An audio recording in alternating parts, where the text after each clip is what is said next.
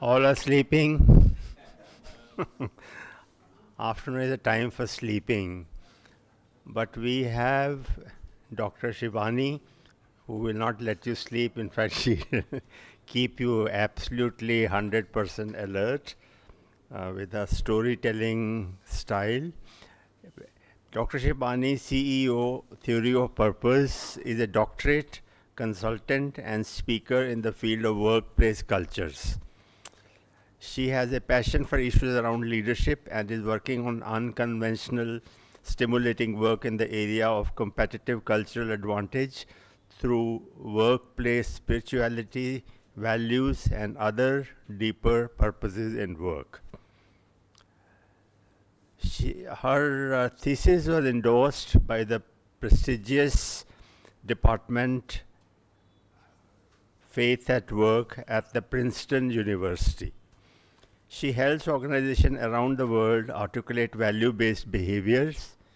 She guides individuals and organizations along as they maneuver the complex myriad of rules and regulations. Dr. Shivani spent the bulk of her 19-year career working in large, complex banking corporations in senior roles. She has published several research papers, chapters in books, and for the past few years focused on leadership development, cultural transformation, and team dynamics with industry leaders. She's a certified consultant as a practitioner of happiness at work and a certified facilitator in Barre's value assessment. Now she speaks at various fora like Maharashtra State Police, IPS, Naval War College, in addition to NIPM, NHRDN, etc., etc. And our list of clients includes everybody, including Citibank, Mahindras, Tatas, Cipla, Dun& Bradstreet, etc., etc. So may I present to you Dr. Shivani, who will talk on team and talent, teamwork and talent in supply chain. Welcome, please.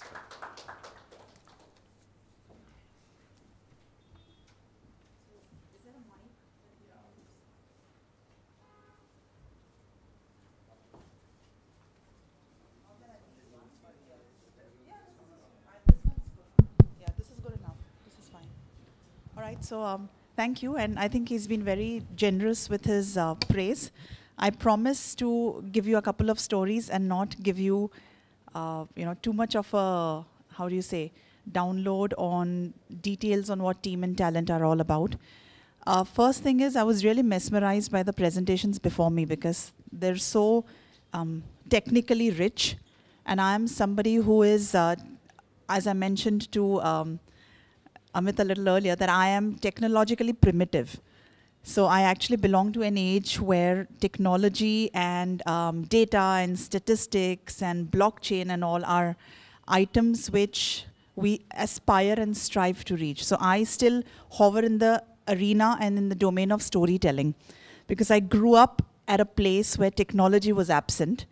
I grew up at a time and in a decade tons of kilometers, miles, millions of miles, as they call it, away from this place in a very tiny little city called Ouagadougou, which is from a small town or a small country which is not even found on the map for most people, which is called Burkina Faso, which is a small little country in the west of Africa. And over there, at that point in time, when you had to take a plane for 3 days to get back to India, the only thing that kept you entertained and educated were stories and books. So most of my life has been with Amar Chitra Katha and stories that were shipped to us when anybody came to visit, family and friends traveling from India. The only thing my parents would request relatives to bring was Kitabe Le Aana. So most of our life has been, my sisters and mine, has been growing up with stories. And what I realize is that these stories have provided insights into everything that we do in life. And today's interaction that I hope to have with you is a little bit around storytelling and what team and talent, teamwork and talent looks like, especially in a supply chain industry. But before we start off, I'd like us all to do something. So this is an activity we're going to do in the next 2 or 3 minutes. So you're going to actually just look around you, all right? You're just going to look around you and look around in the room. And what I want you to do is, when I say start, you're going to point your hand out at an object. Any object in the room, you're going to point out at that object, and then you're going to call the object, you're going to call the object's name, but you're going to call it what it is not. So for example, I'm going to point to the chair, and I'm not going to say chair. I'm going to say light bulb. Or I'll point at the ceiling, and I'll say plate. Or I'll point to the air conditioner, and I'll say flower. Or I'll point to somebody, and I'll say television. So you're going to turn around and point out to something in the room, and call it what it is not. Clear? All right, but the only thing you're going to do is, you're going to do that loudly, in a loud voice. You're going to point your fingers at that item. If need be, you can stand up and do that. So that's what we'll do. We'll all stand up, and then we'll point out at that item, and we'll together continue shouting out the names of those things and calling it what it is not. And you will continue to do so till I tell you to stop. Okay? So can we all stand up?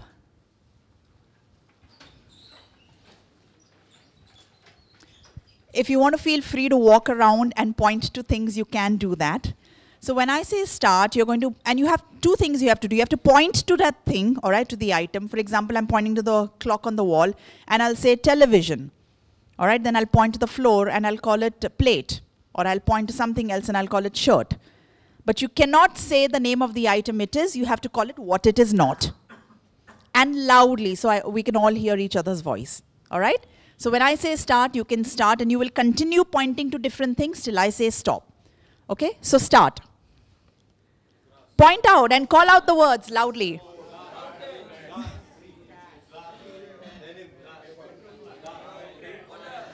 You have to call it different words.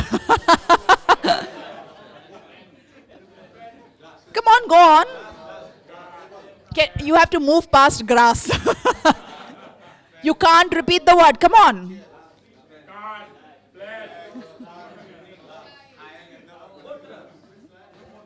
Point to the things. I didn't tell you to stop. Go on. 2 more times.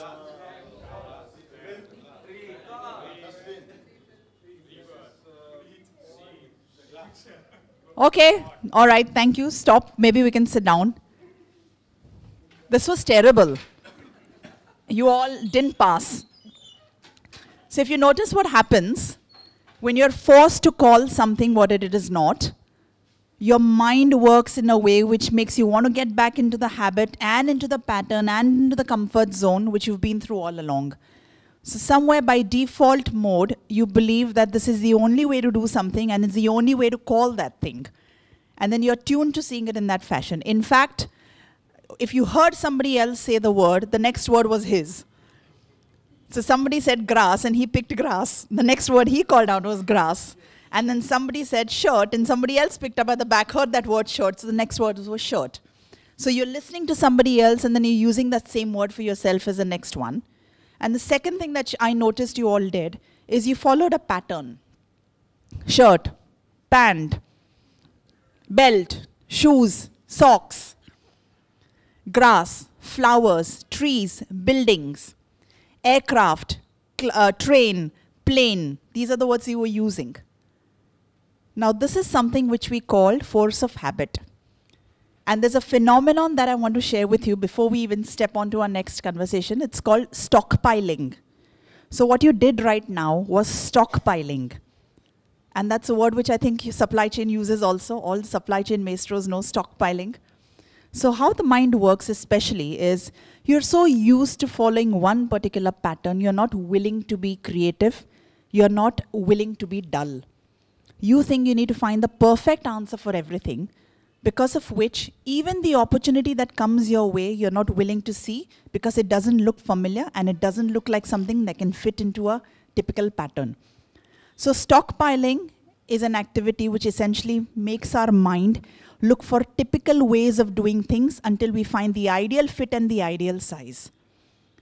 Now what I thought we could experience with this activity is that you have to have the courage to be dull. So if you dare to be dull, you will be able to find talent. And the first thing that I think we need to get a little clear about is you need to have courage, or one needs to have courage to believe that things come in different forms and in different sizes and in different formats and can appear from anywhere. Now, to share this with you, I'm going to tell you a story. It's one of my favorite stories, and it's about Shivaji Maharaj. So we've all heard of the great Shivaji Maharaj. And the story is about one of his gads, one of his forts. And the fort was very beautifully guarded by a lot of his soldiers, of course. It was one of the strongest forts that he had. And in that fort, there used to be a lady called Hirkani, who would walk up to the fort every morning to sell sweetmeats. Mithai bechti thi wahan pe, every morning. So every morning she would get up and she would go into the fort and she would sell sweetmeats and mithai to everyone. And in the evening at about 5 o'clock, she would come to the door, or she would take her basket and go back home after finishing selling whatever she was sold. So one day she went upstairs, and the queen and the princesses were having an event, so they asked for her help in the palace. So she got a little late. And generally she used to leave the palace, the fort, by about 5 o'clock. Lekin us din der hui thi. So she couldn't leave, and she left at about 5:30. 5:30 baje she started walking towards the gate. As soon as she reached the gates of the fort, the soldiers at the gate turned around and told her that, it's too late, we've shut the doors, now you can't walk out. So Hirkani was really worried. She says, what do you mean I can't walk out? Just open the gate, I need to leave and go. So the soldier says, nahi, hukum hai, Raja ka hukum hai, ki you cannot open the gates again. Ek baar jo aap andar ho, to abhi now wait, go the next morning, you can't leave now. She's worried because she has a small child at home.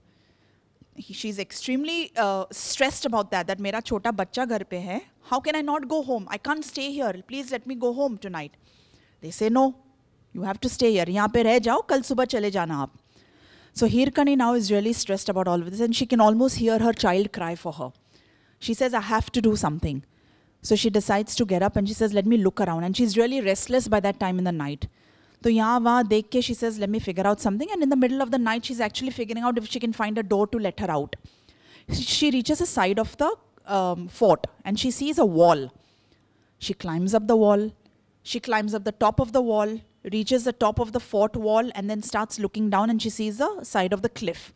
And she sees a small light in the village down there beside the cliff, and she realizes that that's her house. There's a light flickering there. And she can almost hear the wails of her child. So she gets up, and us andhere mein, she starts rolling down the hill, and she reaches home. The next morning, when the soldiers are opening the door, they see Hirkani out there at the door again. आप यहाँ कैसे? आप तो अंदर थे. She says, हाँ, लेकिन I went out. How? Where? Who's the person who's actually cheated us over here? Who's the spy here? Who let you out? She says, nobody let me out. I climbed the wall and I came out. And they said, no, not possible. This is the strongest fort that exists in Shivaji Maharaj's reign. It's not possible that you could climb out of it. She says, I did. So they said, can you please show us where? And that's when she takes them to the side of the fort to show where she climbed up the mountain and came down from. And the news reaches Shivaji Maharaj. And Shivaji Maharaj says, Mujhe dikha dijiye, ye kaun hai, Hirkani kaun hai, I want to see. Because she is the only woman who seems to have scaled a fort which was supposed to be impenetrable according to me. So eventually Hirkani comes in front of him and Shivaji Maharaj says, I want to reward you. Can you show me how you came down? So she shows him how she came down. And Shivaji Maharaj essentially said that this one woman who's supposed to be just a sweet meat seller actually turned around and showed you how your fort could be attacked at a point in time when you thought it was impenetrable, and showed you that there were lacunae and loopholes in your system.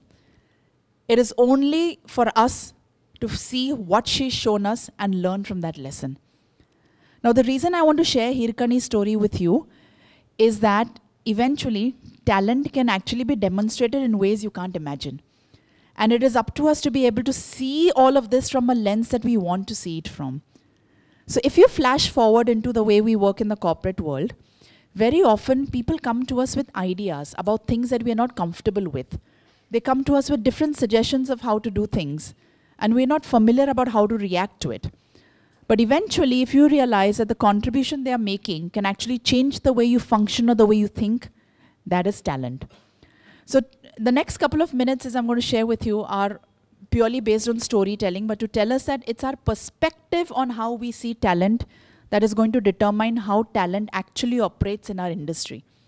So if we are used to the round square, I mean the round that has to fit in the round, you won't be able to believe that there's some other shape that can be created for some other hole as well.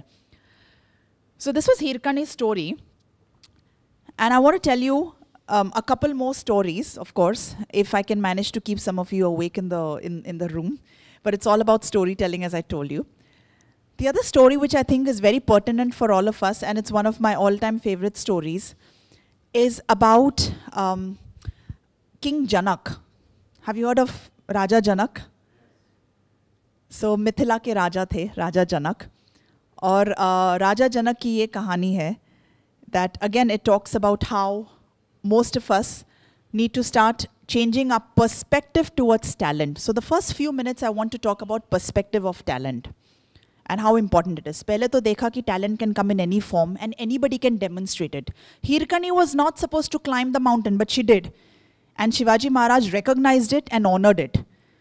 Here what I want to share is sometimes as bosses or as managers or as leaders, you have to be able to realize that the talent has different forms also. So ये जो कहानी है, it's about Raja Janak. So Raja Janak was in Mithila, and Mithila was attacked one day by an enemy king. There was a king that attacked Mithila. And Raja Janak got up, he wore his armory, he got onto his horse, took his swords, decided to climb, onto the horse and lead the journey to go and fight the enemy king which had attacked Mithila. So he went onto the battlefield and he was fighting really hard to save Mithila from the enemy king, the brutal enemy king. Unfortunately, the enemy king was stronger. So enemy king dethroned Raja Janak from his horse, basically, dehorsed him, and then put him to the ground, and then held his sword against Raja Janak and said, Raja Janak, you have lost the war. Look at the people all around you in the battlefield. So Janak, Mithila ke sab soldiers were all on the floor. Everybody had lost the battle. There was devastation. There was death and blood and all his soldiers lying all around him. It was all over. The battlefield was really sad and it was devastation there. So Raja Janak was on his knees, he had fallen down, and the king is holding a sword to him saying, you're going to be punished now because I have overpowered you and you need to get out from here. So King Janak is like really upset about this whole thing. I think we have a snoring gentleman in the audience. No, King Janak was by then really upset at the way things were moving onwards, and he said, this is something I really can't deal with. It's devastation at its worst form. Fir bhi the enemy king says, okay, Raja Janak, your punishment is not going to be death. I'm not going to kill you. Your punishment is you have to be ashamed that you have lost the war and you have to get out of Mithila. Aap ye kingdom chhod ke jaiye. Your punishment is you will leave Mithila and you have to get out and go someplace else. So Raja Janak by then is really upset and his shoulders are drooping, he's sad. He makes his way outside the borders of Mithila and comes to the neighboring village, passing by. और जैसे वो जा रहे, he's begging for food and water from all the villagers around him, but nobody wants to help him because the enemy king has told them, कोई help नहीं करेगा Raja Janak के, he has to be ashamed and walk out of the kingdom. Reaches a neighboring kingdom, और जैसे वो बगल के गांव में चले जाते हैं, वहाँ पे he sees कि there's a mela and there are some people serving free food and free water. By then Raja Janak is tired and hungry and his bones are paining and he's weary and he feels like he wants to die. He's thirsty, he's hungry. So he goes and stands in line वहाँ पे. Unfortunately, by the time his number comes, जो बावर जी वहाँ पे होते हैं, वो बोलते हैं कि माफ़ कीजिए, कुछ बचा नहीं है, सिर्फ दाल का पानी है. तो राजा जनक बोलते हैं, चलेगा, वो दे दीजिए. तो एक पात्रा में उनको दाल का पानी मिलता है. And he takes that and he's saying, finally I get something to drink. So he's taking that in his hand and he's just walking slowly and he goes and wants to just sit beside a tree so that he can drink it. और जैसे वो पेड़ के नीचे जाके बैठ जाते हैं, there is an eagle that swoons down on that and knocks it out of his hand.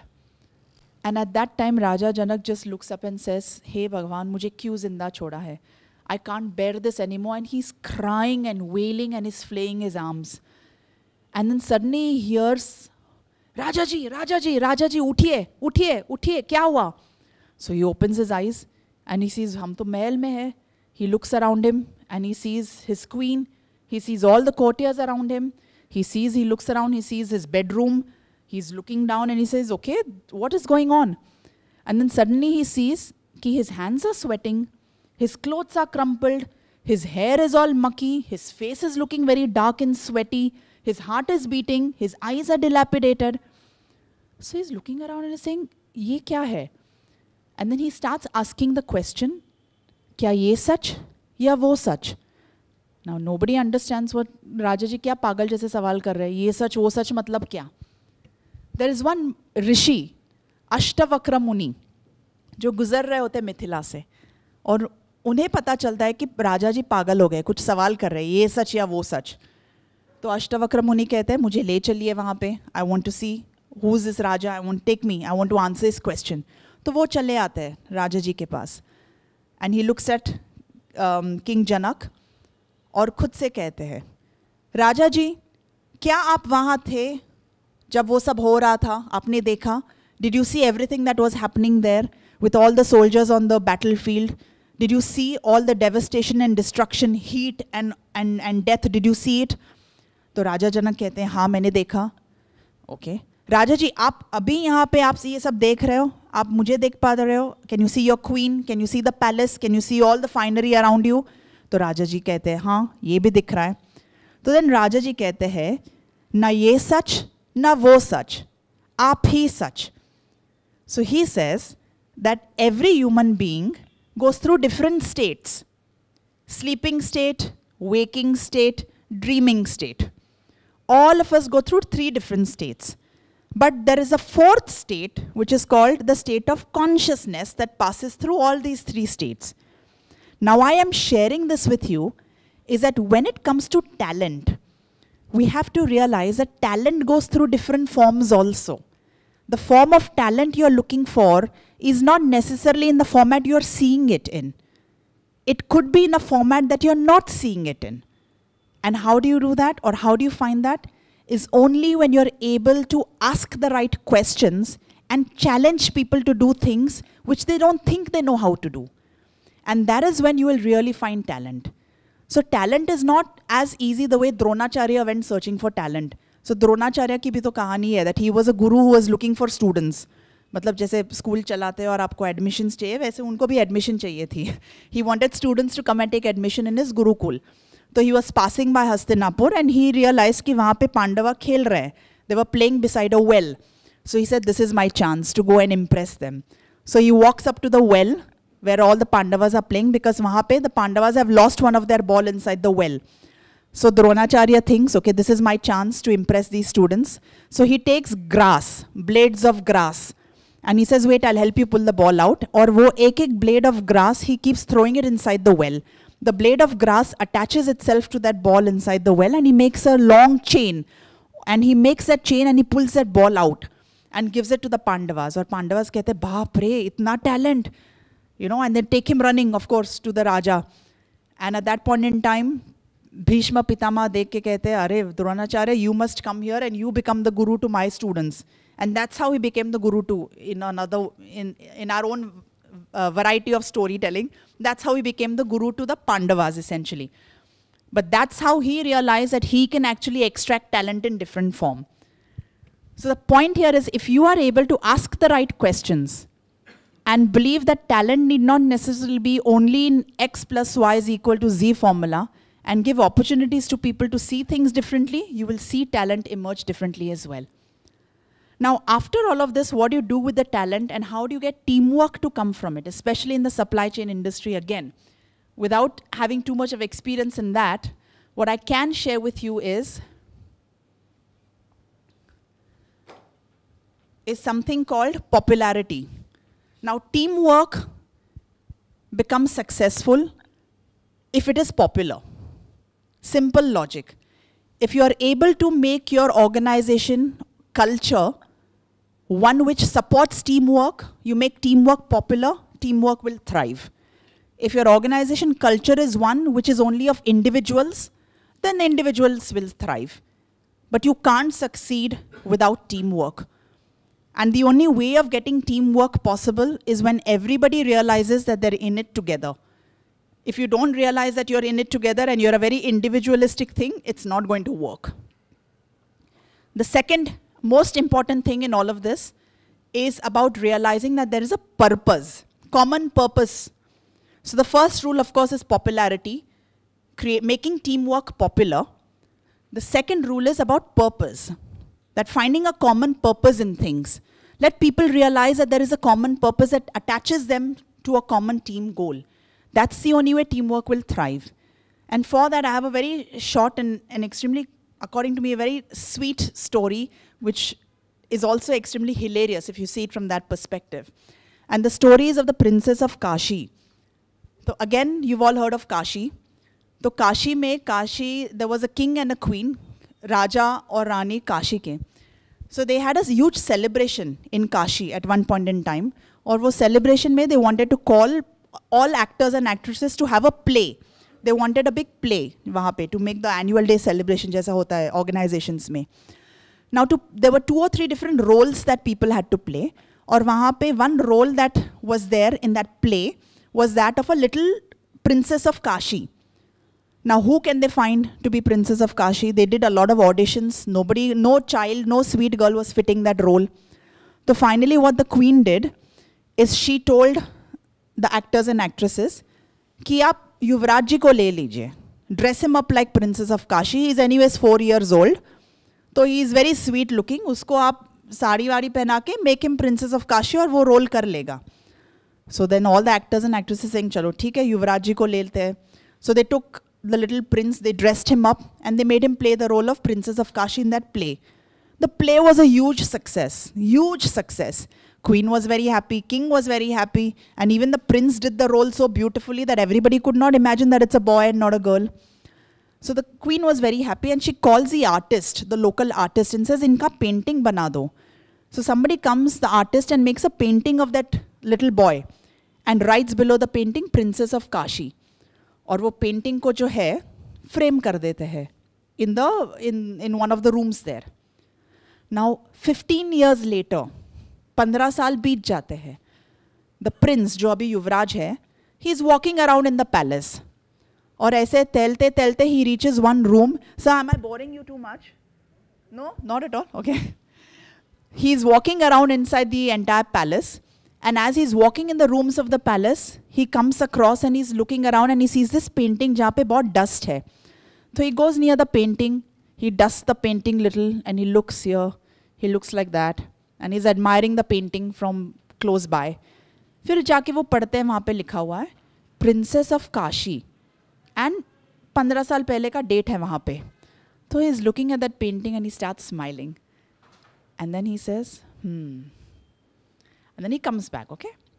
And then a few days he's behaving like a mad person, going around here and there with no attention. He doesn't say anything. Raja ji पूछ रहे क्या हुआ है युवराज को कुछ बोल नहीं रहे.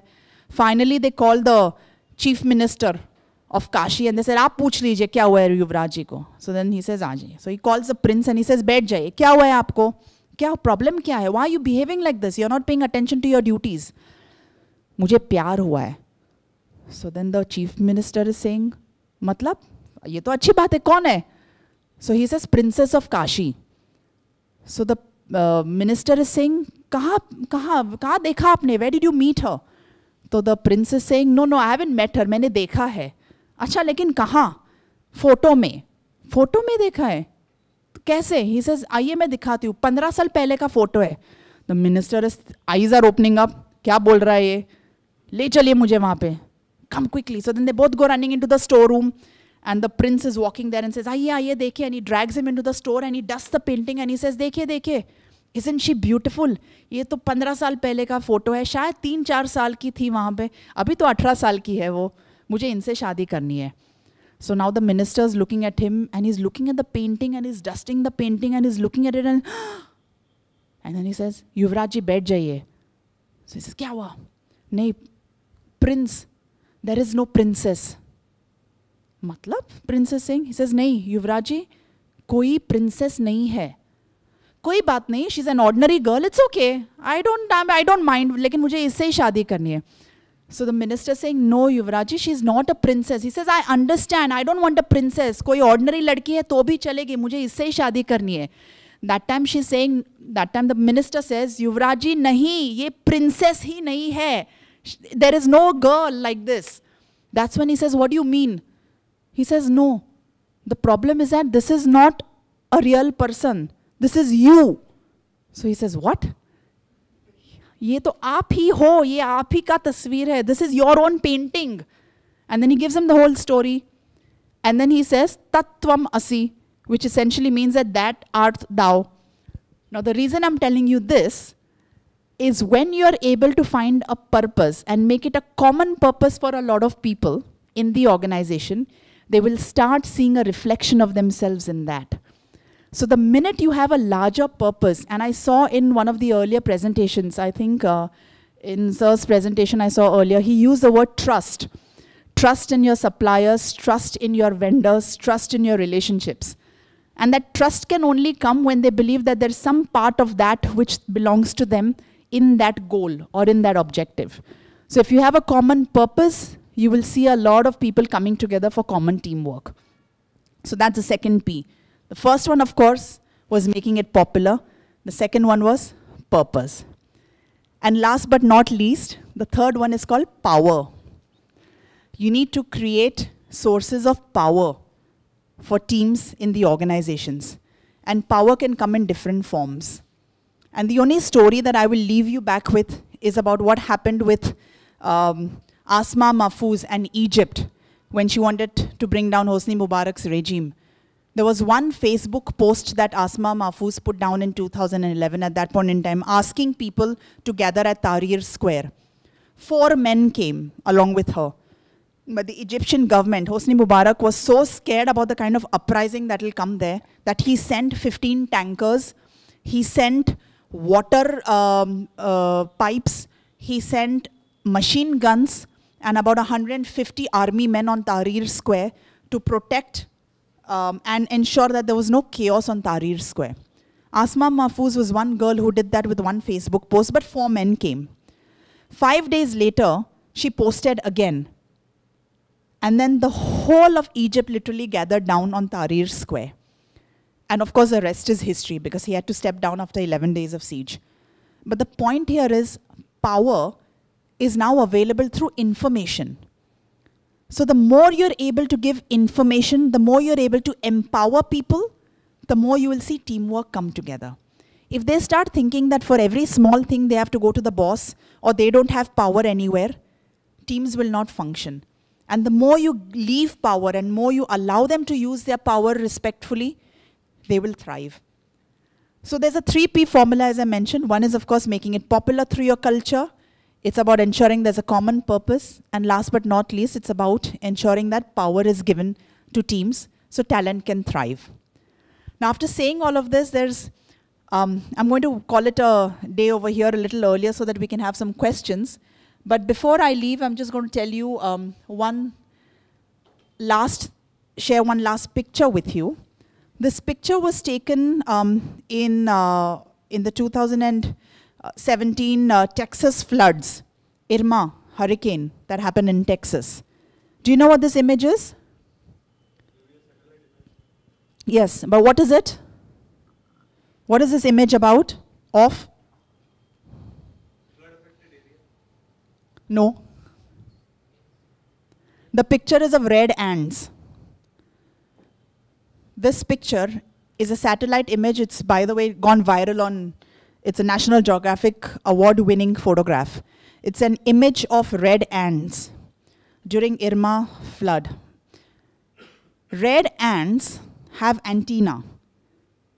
And what these red ants did in one particular colony is that they hooked their antennae into each other and they created a raft-like structure so that they could remain afloat for 48 hours in the flood waters. So for 48 hours, these ants have remained alive in flood waters when nothing else survived, only by hooking their antennae into each other. Now that is the power of purpose. That is the power of being able to have a common goal And that is the power of culture also, because ants work in colonies. Ants work in cultures. They have typical cultures for typical colonies. And their single most purpose is that the survival of one depends on the survival of the others. And if the others don't survive, you can't survive. That is their purpose statement. In other words, it's also called Ubuntu. That's their purpose statement. Now, this is a live demonstration of what purpose and culture can do.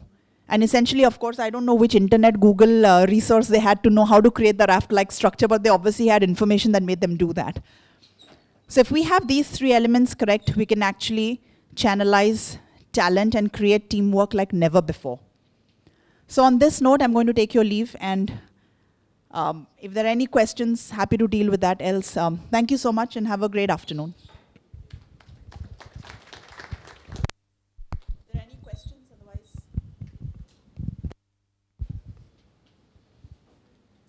Any questions talent development in general? Okay, good. I think your presentation was so good that yeah.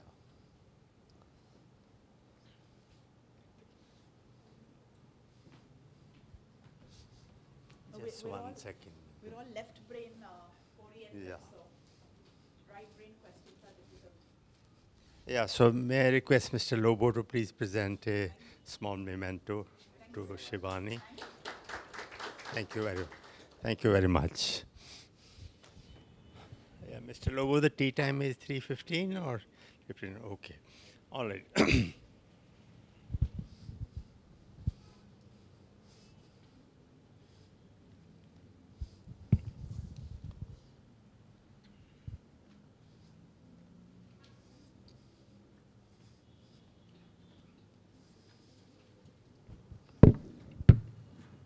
So while we have a little time for tea break,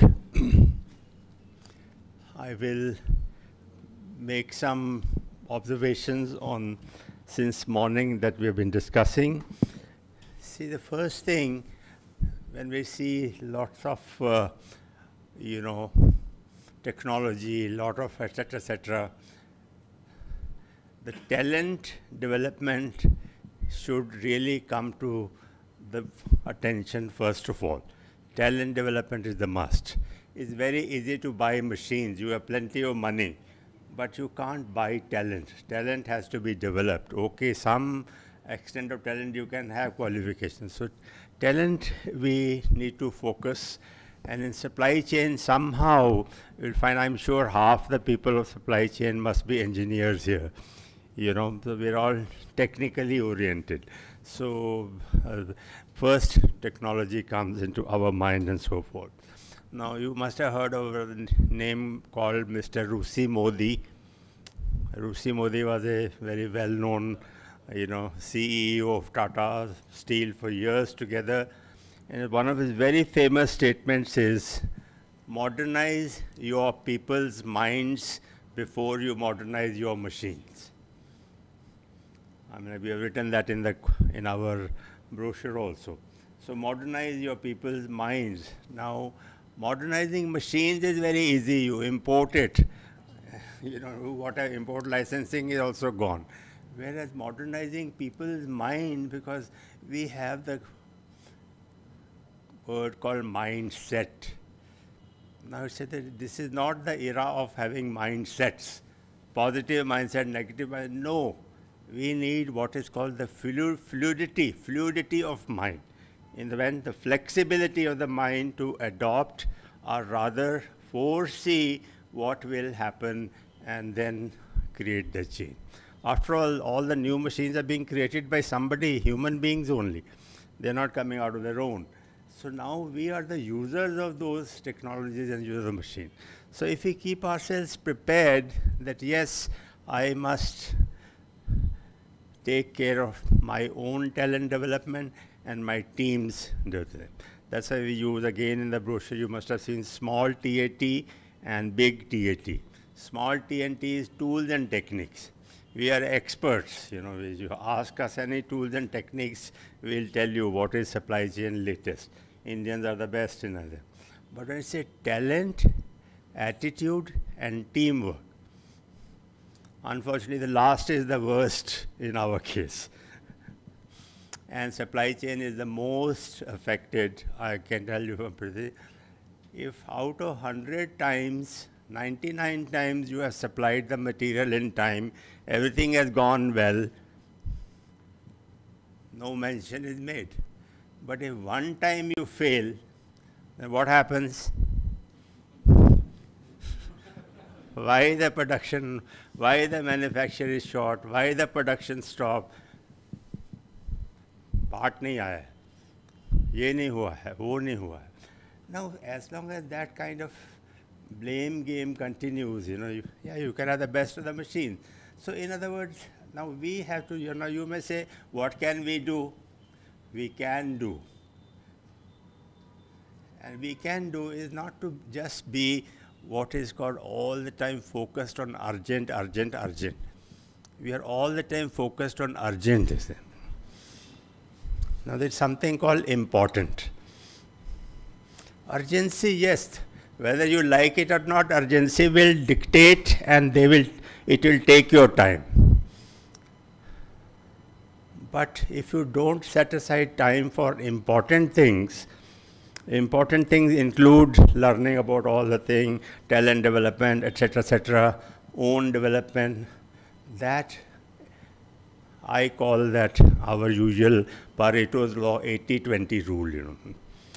20% of my time I must reserve for my self-development, learning something new, learning something better, seeing what can I do for. Other 80% is available for chasing, pure chasing as you call. Purchasing is called pure chasing. But if you want to do creative purchasing, now there's a whole new concept called reverse marketing. Reverse marketing. Now it's not very new, it has been there. What is reverse marketing? Reverse marketing is the reverse of marketing. But what does it mean? Now in the morning you heard that supply chain is from end to end, and what does it mean? Then there is a supply chain which is inbound supply chain, which is the purchasing and all that. Then there is a internal supply chain, which includes operational, manufacturing, where to store, how much to store, and then there is an outbound supply chain. Outbound supply chain means reaching up to the customer. Now the entire end-to-end is important. But most of us here are again focused on inbound supply chain. And the internal supply chain goes under the manufacturing, and the outbound goes under this thing. So therefore, when we say the whole thing is a supply chain, should the supply chain manager be the boss? Should the head should be supply chain? And you call by any name, but what is important is TAT, teamwork. Whether the manufacturing head is in charge or you are the in charge doesn't matter. But era of finger pointings have to be stopped. That has to go away. Then only, when you have peace of mind, you can spare 20%, 80-20 rule, 20% of your time to do positive things. And what is reverse marketing that I was saying? Marketing is on the customer side of the supply chain. Reverse marketing is on the purchasing side of the supply chain. This side we do market research. On this side we have to do supply market research, purchase market research. When somebody says, how can we negotiate? No, we negotiate because we issue a tender quotation, we have 3 quotations, whatever, and we negotiate. But if you do supply market research, you probably may have 10 suppliers, 20 suppliers, whatever it is. Then this side we have customer satisfaction. Now that people are doing, and actually in India itself softwares are available to evaluate vendor satisfaction. A satisfied vendor will always perform better for you. And satisfaction, we are not talking about, patting him on the back or something like that, making sure. So vendor rating we do. you also do buyer rating. So reverse marketing means exactly the other side of the coin. And if you take care of the customer side so well, what about the supplier side? So that is something that we really need to think. Then the question had come in the morning, forecasting. There's a very famous quotation, forecasting will always go wrong. Forecast will always go wrong, and you know that, at least in Bombay, we know the weather is very erratic. The day the weather forecast is that it will rain very heavily, everybody takes the umbrellas and just then nothing happens. Not even a drop comes. And the day they say it's sunny and dry, nothing, that day you find, so, but which means what? We should abolish meteorological department? No. The answer is we must sophisticate, we must improve, we must modify our forecasting techniques. And Indian Statistical Institute in Calcutta has a 3-year or 4-year course in forecasting technique. So really, so what is really required is not to give up forecasting or have forecasting. चलो ज्योतिषी के पास जाके पूछा, साहब बताइए मेरे को क्या होने वाला है मेरे को. हमारी forecasting ऐसे होती है. The maximum ads you see in the newspaper are ज्योतिषी वाला. वो forecasting नहीं चलेगा. Supply chain forecasting is the actual forecasting. You got to learn, and there is a concept called running forecast error, RFE. As you forecast and as some errors will crop up, you apply that adjustment factors. And over a period of time, your forecast will become more and more accurate. And do that for vital item, do that for A-class item, not for every nut and bolt that you need to do that. So that is something, so forecasting will go wrong, yet we must do that.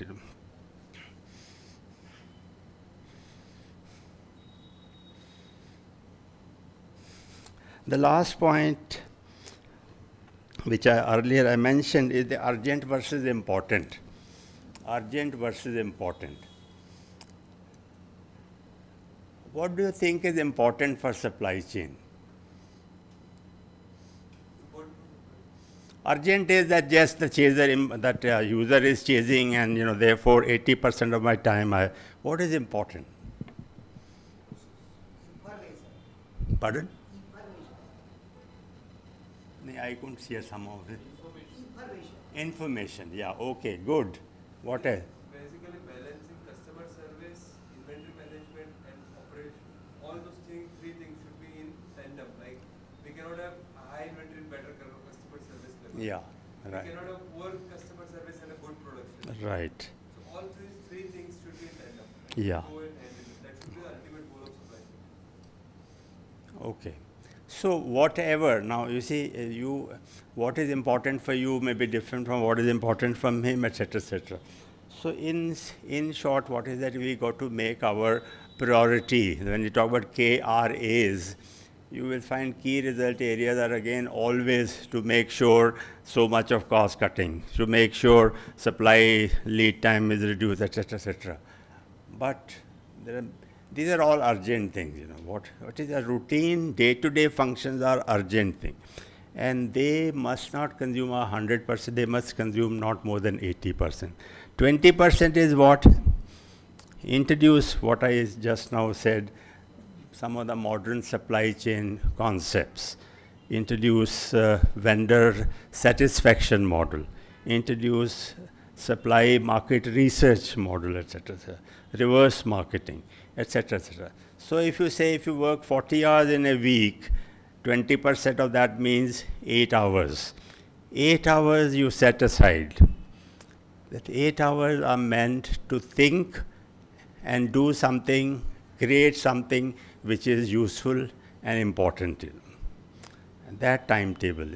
And let me tell you, thinking is very, very hard. It is much harder than doing. It's very easy to purchase or push purchase orders, chase suppliers, make calls and all that. But to think, how can I cut lead time of a particular material? Now that brings me to another concept called, please do LTA and LTC, not again leave travel assistant. Lead time analysis. From end to end, when you say, if the lead time is 6 weeks, please do lead time analysis in hours, not days. How many hours are spent for what activity? And what can we do to reduce that? So lead time analysis, and then you do LTC, means lead time compression. What can I do to compress the lead time? Now, if you can compress your supply lead time from 4 weeks to 3 weeks, your inventory goes down from 4 weeks to 3 weeks, because always we keep inventory depending on whatever is the lead time plus a little bit extra safety stock. So when you cut lead time or when you compress lead times, the inventories are bound to come. And inventories are bound to come mean then you will need less of Bank of Baroda supply chain finance. I'm not just undoing their presentation, but I'm saying is that if all the inventory that you are keeping, you are paid for that, borrowed or your money or whatever it is. So lead time compression is a very valuable tool for managing your supply chain. Okay, so I think the tea is now ready, and let's have it 15 minutes.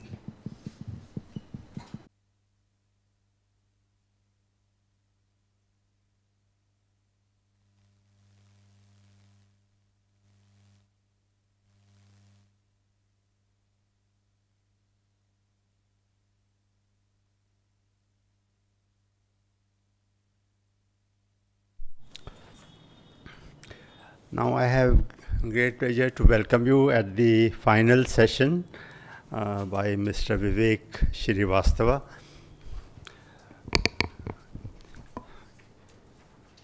He is a partner technology consulting practice of Deloitte, the famous consultants. Highly qualified Bachelor of Engineering Computer Science, Pune Institute of Computer Technology, and Master's degree in Computer Science from BITS. He is a partner based out of Pune at Deloitte, and he has 22 plus years of experience in consulting global clients and enabling business benefits by monetizing data, by helping organizations develop deep insights about products, customers, and the market they serve. Leveraging digital and analytical techniques like IoT, Internet of Things, data science, and big data, he has built solutions for his clients which have helped them to progress on their digital journey. He has also very keen interest in brand building and talent nurturing. He is a dynamic leader who has tremendous multitasking and deep dive capabilities. His key competencies include several areas like solution architecture, business intelligence, data warehousing, analytics, and also he has experience in pre-sales, business analysis, requirement analysis, software project management, and global delivery.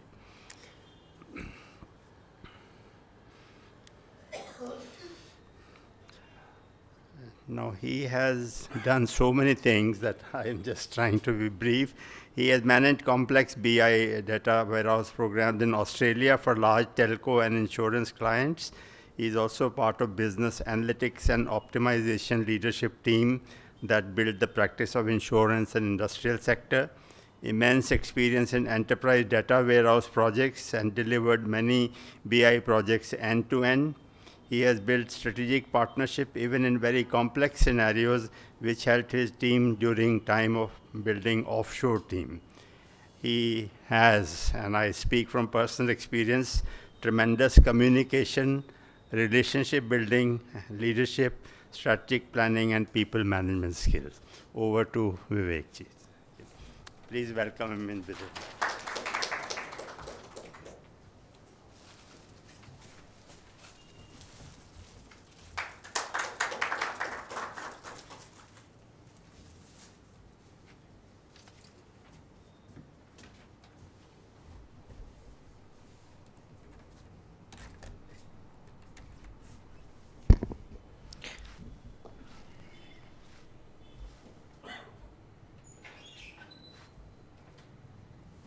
Thank you, Ashokji.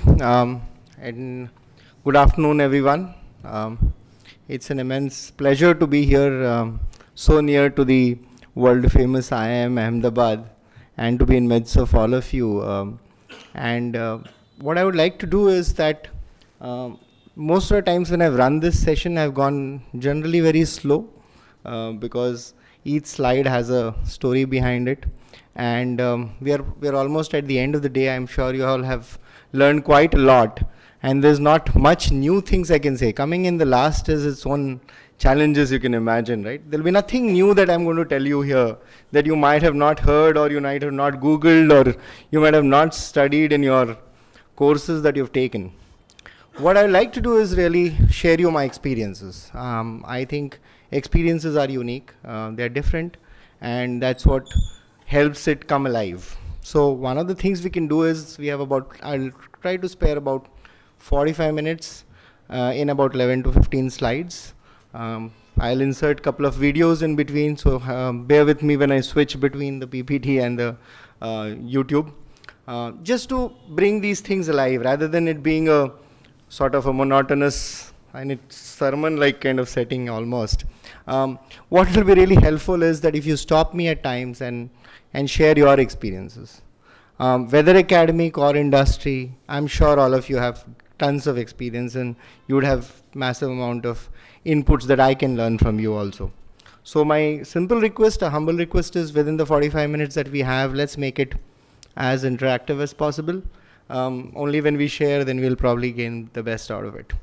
So let's start. Let me use the... I will cover three very simple... I'll cover three very simple topics. What happens when we treat the entire end-to-end supply chain in silos?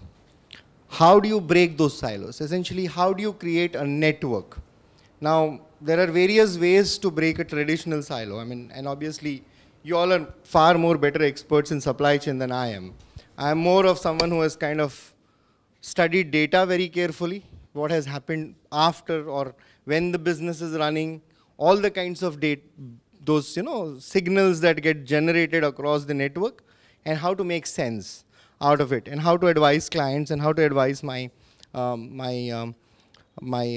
clients on how to monetize and use that. So, we have seen silos, and we almost all the companies I've worked for, and I've worked for some very, very large companies in the world, and they are all working in silos. So one solace we can take is, even in India, for the last 7-8 years that I've been consulting, before that most of the time I was consulting global, I found that we're not really doing that bad, because we have these silos and we are trying to figure out how to break these silos.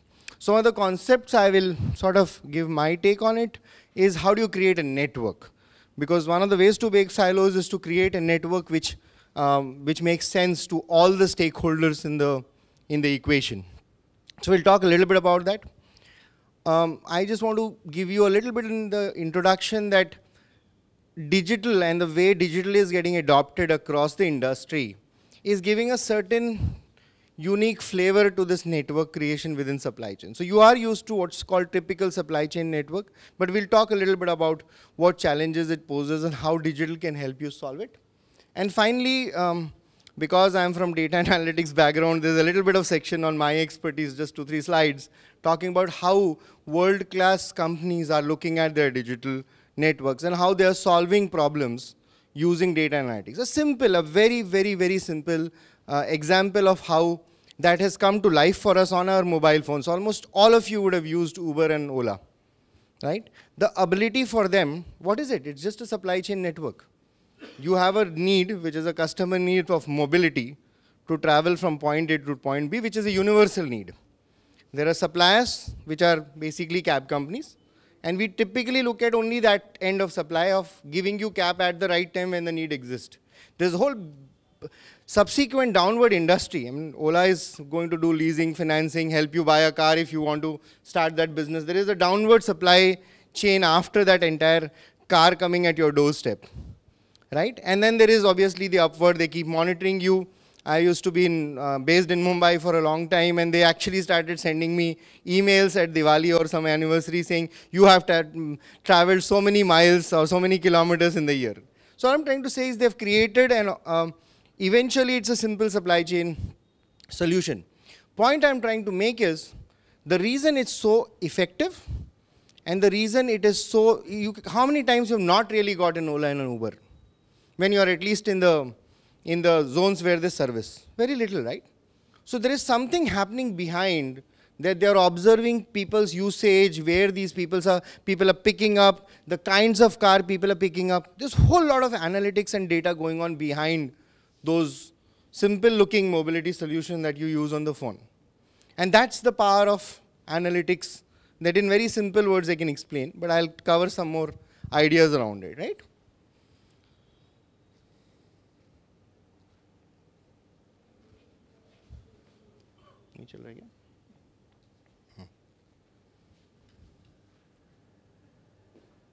All right, so why do these silos get created? First of all, the whole reason is that there are some questions when you are in running a business. There are important business questions that you're trying to answer. So the whole thing starts from the entire corporate vision or a company planning exercise, which is generally 3 years to 5 years kind of a thing, crystal gazing into the future, saying, this is where my organization stands and this is where we want to go. It might be benchmarked against the competition that you have. So you ask a lot of questions when you do strategic planning. And typically this is generally, AOP planning that you start doing towards the 3rd quarter of every year. And it becomes simply a tick mark exercise. Jo hai usko 30% se multiply kar do and let's go for it. I mean, most complex, this I've seen there. But to justify it, this is what you're trying to do. You're trying to really answer some key questions. How do I cost, quality and service efficient strategic planning? How do I achieve company's vision? Your company will have a well set goals. And how do I delay? So then, when you go to the next level, if you are a supply chain professional, you're going to ask some very pertinent specific question. Last year, my delay in my logistics was the KPI I was tracking. How can I improve it and reduce the delay by X percentage, helping the company save some money or whatever that business metrics may be. Obviously, then you have other things like manufacturing. Again, they have different set of questions they're trying to ask of, because their KPIs and their KRAs are fairly different. Their KPI is to run the plant with the maximum efficiency to the best. So basically, they're working the asset. Their goals are to make sure that the assets that have been put in place, whether it is people asset or their machinery asset, it should be run to the optimal. So they have a different challenge when they talk about supply chain in their world. Their shop floors will not be running to the level they want if they don't have the raw material. They may produce certain things that are not really required by demand. So again, the things won't shift out of their premises, creating another kind of challenge. So they're answering different set of questions. Then you have demand planning. Similarly, again, people out in the market, out in the field, doing their whatever they are doing from their experience or trends, they are doing demand planning. Again, answering different sets of questions. Same way, warehousing, and I can go on and all, supply planning, and order fulfillment, procurement, and transportation. Right? I ran through the slide a bit fast. These are simple questions. Any particular topic you take, generally if you converse with a business leader, they'll be generally saying, I want to get an answer to these KPIs or these questions.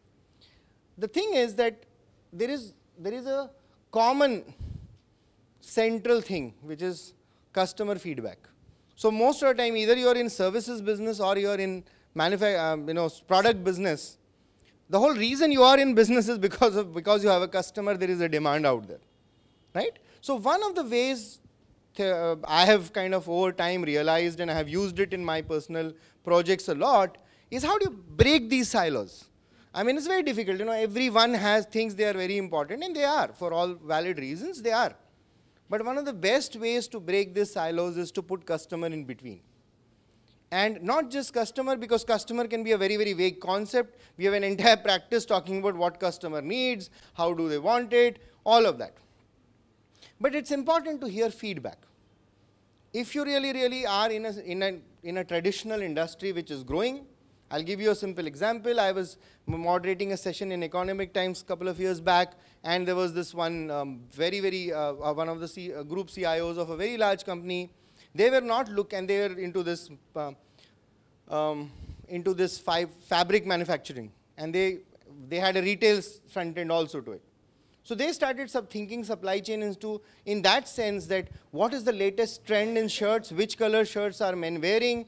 Start from that point, listening to the customer feedback, making sure that the type of end product that you're delivering to your client, and then planning your entire supply chain in terms of producing the fabric, producing the fiber, all of that downwards from that point, using a very intelligent supply chain network planning. Right?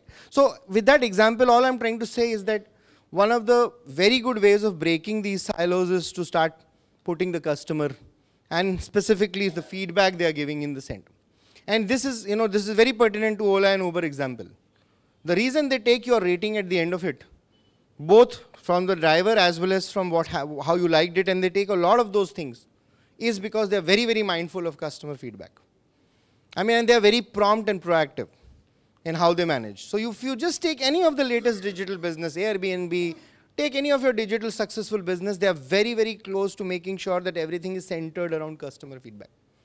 Right? So supply chain is a very traditional and a very sophisticated subject which has evolved over years. Since the time goods have been moving in humankind history, supply chain and network exist. Right? But the way you could truly break your silos is if you start putting the customer feedback in the center of it. Right? So again, if you start linking all the siloed questions to the questions you would like to ask from a customer perspective, that's when you break the silo. So you keep in mind what questions would your customers be asking with every department in this box, then you break this silo. Okay. So that's the concept I want to leave you behind with. Now, we are very used to the conventional way of running a supply chain, and I'm not an expert on this, right? What really happens is you develop the strategy, you plan based on that strategy, then you source or make a buy and a make decision. Whatever you source, you may source raw material, you may decide to make something and deliver and support. This is a traditional, linear, conventional supply chain network. Right? Been working for ages, it will continue working for ages, and there is no question asked that this is not going to suddenly start changing. Right? But the important thing, if you want to become the next Ubers of the world or Airbnb, is how are you leveraging this information? Because each one of these steps are generating thousands of bytes of information while it gets done. And most companies which have been able to disrupt or innovate on a particular sector are the people who have used information and data and analytics in a very, very phenomenal way. Right? So information really does not depend on those silos. It is an organizational asset. If tomorrow a company wants to transform their supply chain network, they should simply find a way to centralize and make sure they manage everything each department is doing into a central data lake or whatever you want to call it, and federate that information that's available across the organization. That's the way to break the silo. Right? Because linearly you're creating information across. Now again, you think about another world, which was I was saying, and you start peeling the onion and you go to the next level, you'll start seeing that when you start coming to an insight-based decision making, how many cabs should I be sending to this zip code at this time of the hour? That's a very, very powerful emotion. If you don't have supply of cabs at the right time, you're going to lose that business. Right? That comes from insightful decision that you can do, right? So you take all of the information that is getting generated and you integrate it, and you make sure that that decision making process is open and available to all, right? So I want to show you a video before I move on to my next topic of supply chain network, so just bear with me for a second. What I really want to show you is an art of possible. It's a Googleable, so it's a YouTube, you can just search it on YouTube, you can see it after I show you also. It's a Deloitte video available on net, but I want you to see that before we talk about the next topic, and I'll pause a little bit to get your feedback on what you think is your experience on all of these areas.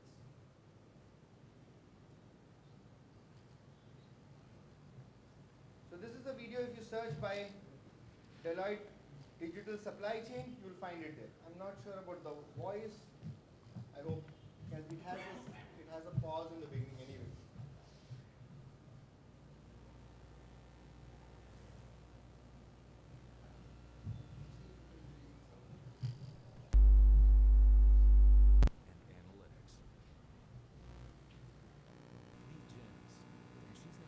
Son's basketball team. She's the head of supply chain planning.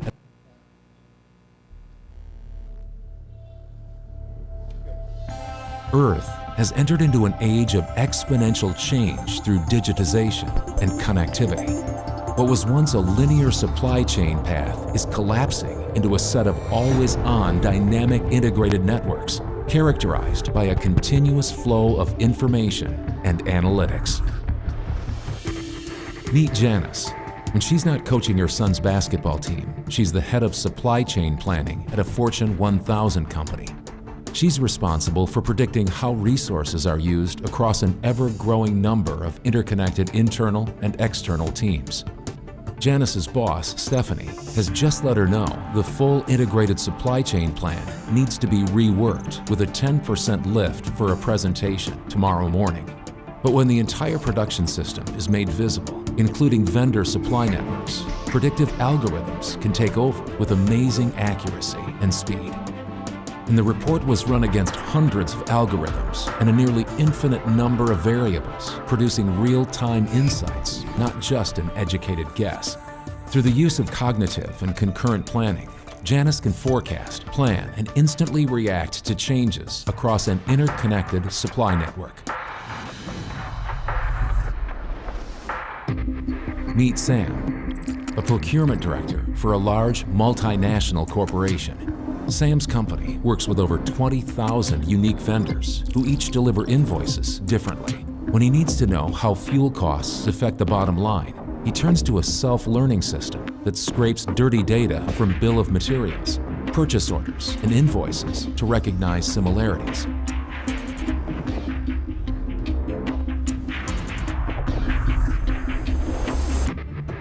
This is Walter. He's responsible for the day-to-day operations of a factory. Instead of reacting to day-old reports, he watches in real time as customer usage data pours in via connected sensors embedded into their products in the field. Algorithms running on this consumption data predict when specific customers will reorder, making inaccurate demand forecasts a thing of the past. This data is also shared with suppliers who always see the latest production schedules and engineering changes. The system automatically matches consumption patterns with material availability, releasing jobs to the assembly stations in a highly flexible way. As engineers make adjustments to the component specifications, the new work instructions are automatically updated and the end product is ready for shipment. What once lived in functional silos is now an integrated set of connected networks. A new digital revolution is upon us, one that marries supply chain and operational practices with digital technologies. Are you ready to answer the questions of tomorrow, today?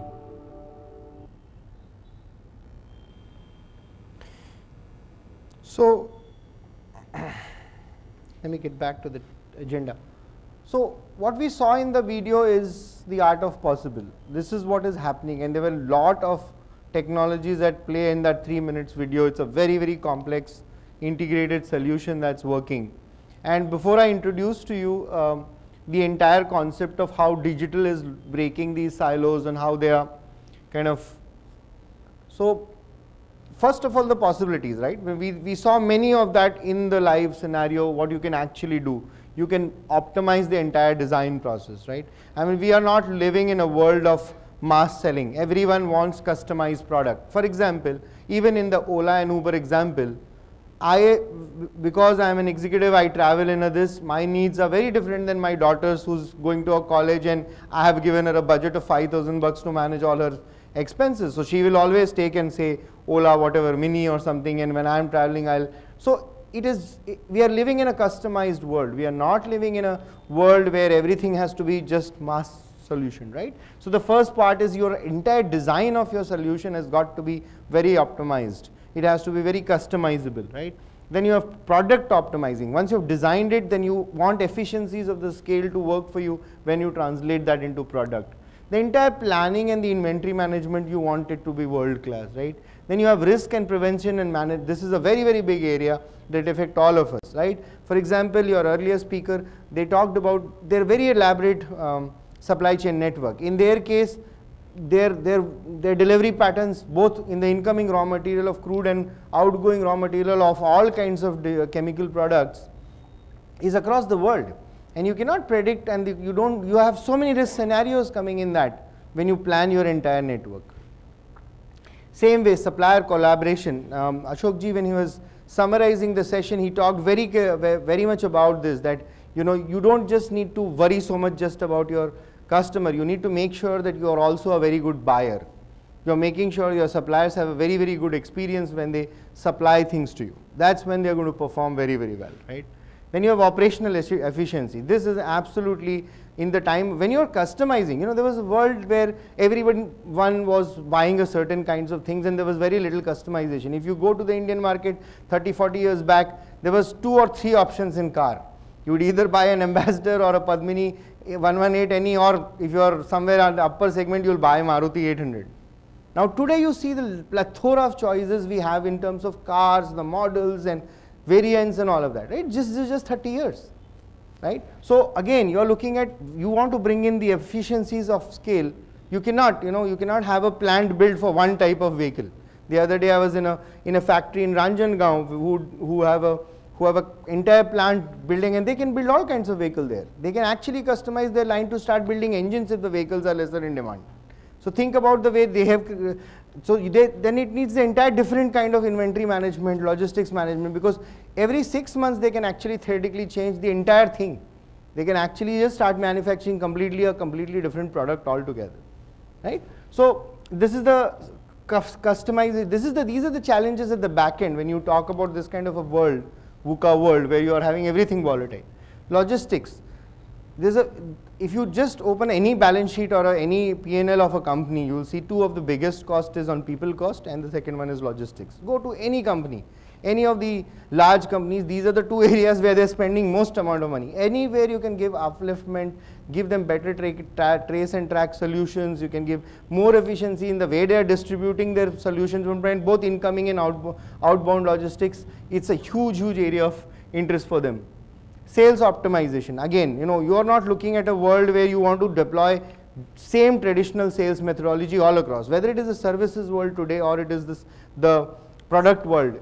Renault came out with the entire Quid just on a digital platform, right? Today, there are car manufacturers are thinking, if I have so many models and I have real estate is my biggest challenge, how do I kind of go to a South Bombay or a very expensive real estate and showcase all my models in that one little area? So they're turning to digital. They'll keep 1 or 2 models there. You go, you wear the AR, VR solution, and then you can actually walk into the car almost as is. We've done a project actually for one of the luxury car makers in India about that.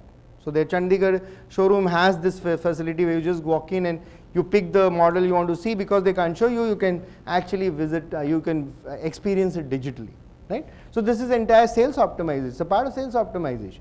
Huge cost we spend if you have fixed amount of sales cost coming in all the time. After sales and services, this is another big area. After you've sold it, there is an entire network of servicing that you do, right? So you need, so these are the art of possibles, and we saw what the future, or what, it's not even future, what today holds for a well organized digital supply chain network. What is the art of possible, right? So we talked about this a lot, right? So there are technologies that are already helping us in little areas within that, and these are niche technologies. So when you talk about 3D printing in a traditional manufacturing environment, they are bringing down this plant that I talked about, their ability to customize their shop floor to a new product or a new solution or to a new line of delivery is just because of 3D printing. They demonstrated to me that they are able to simply do 3D using 3D technology. They were able to change the entire line, simulate everything, see all the bottlenecks in that before they physically actually build that line up. That's the only way they are able to shift their ability to reinvent this, right? quality sensing, right? I mean, you don't want to find all the way in the end after you've kind of delivered the product and you're getting warranty defects that there were challenges in the quality and that go back to a raw material and then that goes back to a certain suppliers. I know of the clients in India who are exploring using blockchain to find out how do I, within my company when it enters, I can tag it. What happens to the parts before it enters my shop floor or before it enters my factory premise? How do I, then I use simple, easier to use technology because they are all supplying to me. I give them blockchain IDs and then I bring them on that platform where they can tag the sub-assemblies of their parts that they are delivering to me as whole, so that I can track if there is a defect in my, in my finished product. It has to go and do the root cause analysis beyond my factories. How do I do it, right? Because otherwise bringing them into expensive technologies, bring them onto your ERP, it's just too cost prohibitive, right? Similarly, cognitive planning, all of these areas are being explored, they are being used in a big manner all across the world, right? But what we are talking about here is, these are incremental improvements in your traditional supply chain network. If you really want to use the power of digital to the maximum, you are going to shift towards the right hand side of it, which is create your entire supply chain network based on digital, right? Where again you create something we call digital core, which is nothing but a platform where everything that comes from a data and analytics perspective is centralized. And all those little sound bites and sensor data that I was talking about earlier, those silos we're generating, are all sitting there in a common pool. And from there you connect the network. So suddenly the planning, which was just planning, you want to not just do, these adjectives are very important in that world. Your KPI or KRA is not just to plan. Your KPI and KRAs make your plan so dynamic that it is always synchronized to the challenges of the downstream or upstream, right? So you should be very actively able to plan almost on a run on a production schedule basis your entire AOP if something happens to your production. I have a query on Yeah. this thing. Many times, like, we give a planning, we give a fix to the customer based on everything goes on fine. Like, there won't be any quality issue this thing. Now suddenly there is a quality issue once it is at a, once it is completed 60% production, 90% of the production, and this disrupts the whole supply chain. So how this kind of arrangement will help us? That side or this side? This thing is more faced when you're dealing with the natural product. Yeah. Like if you are into a jute industry, when you are into cotton industry, when you are into plastic industry, it is not natural. It is basically Derived. manufactured. But when you are dependent on timber, wood, there we face a lot of disruption due to the quality issue. Correct. Because the production is dependent on the Yeah. nature. Yeah. When you're dealing with the mother nature. So how this kind of an arrangement can help us to avoid such scenarios? So the simple answer to your question is, how do you use predictive analytics to help you with that? Eventually it is all about treating your data, getting a lot of similar scenarios into your planning and simulation system, and then predicting to the best case possibility, right? So it's just exactly like that. So in that example that you gave, you would obviously have some data for your own based on the raw material type where we have faced these kind of problems. You'll have your own set of data to analyze and predict what may go wrong in the next lot that I put into the manufacturing, right? The bigger play or better analytics for that is what you can get from outside in a publicly available domain today. You can practically get almost all of these things as to what is the quality of crops and what is the quality of raw material that you are getting generated.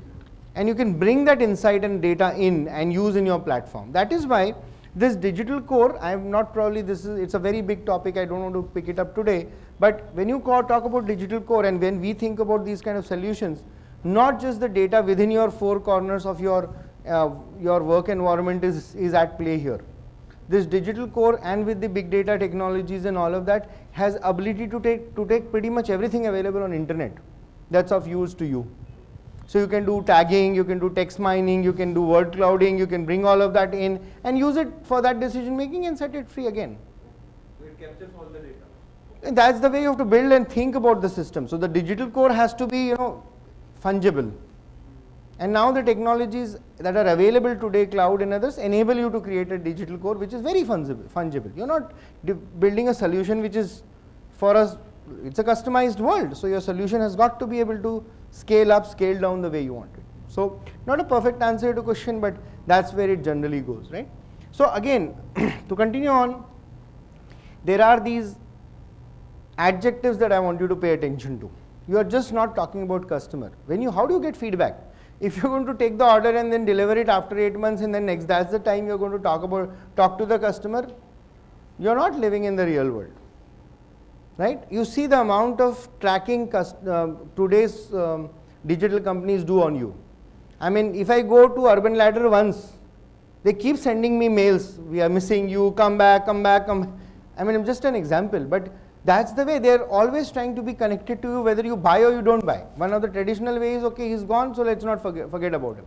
But religiously, they'll remember that last Diwali you actually looked up this particular lamp, and then next Diwali they reminded me, oh, you looked this up last year, are you buying it this year? Right? That's connected customer. They are just not leaving me. Right? That's an example of how. And you do the same thing. You start using Uber for, say, I mean, earlier I used to do this thing, right? I mean, I used to use half time them, half time this. And they recognize that pattern. Suddenly I stopped using Ola altogether. They started sending me very customized offers saying, you travel from Bombay to Pune regularly, we'll give you 13.99, whatever, you know. That's the power of being connected to your customer, because you're predicting his behavior, right? So similarly, you know, where it's smart factory, so you don't want just a factory. You want factory which is able to give, you know, in that video you saw, they are constantly talking to their supplier with their current latest production schedule. So they are making their current production schedule available to their supplier so that they can plan their stuff far more better. So that's the way you are kind of looking at the future, or I must say today, of the digital supply chain network, right? So I'll go a bit slow here. I'm coming to my last section. I told you in the beginning itself I'll go a bit slow because these are complex topics, very easy to put in it on a slide, and I don't want you to just fly because the slides look very nice and the videos look very nice. These are very difficult solutions to implement, but this is where the world is going. Every company is a technology company. It's a cliche. Everyone must have heard it.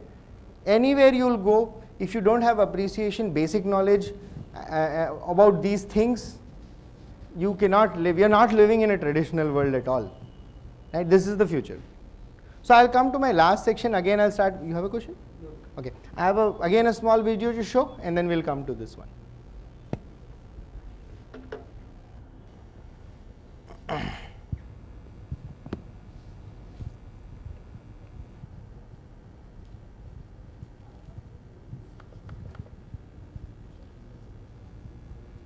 Supply chains exist to serve customer demand, and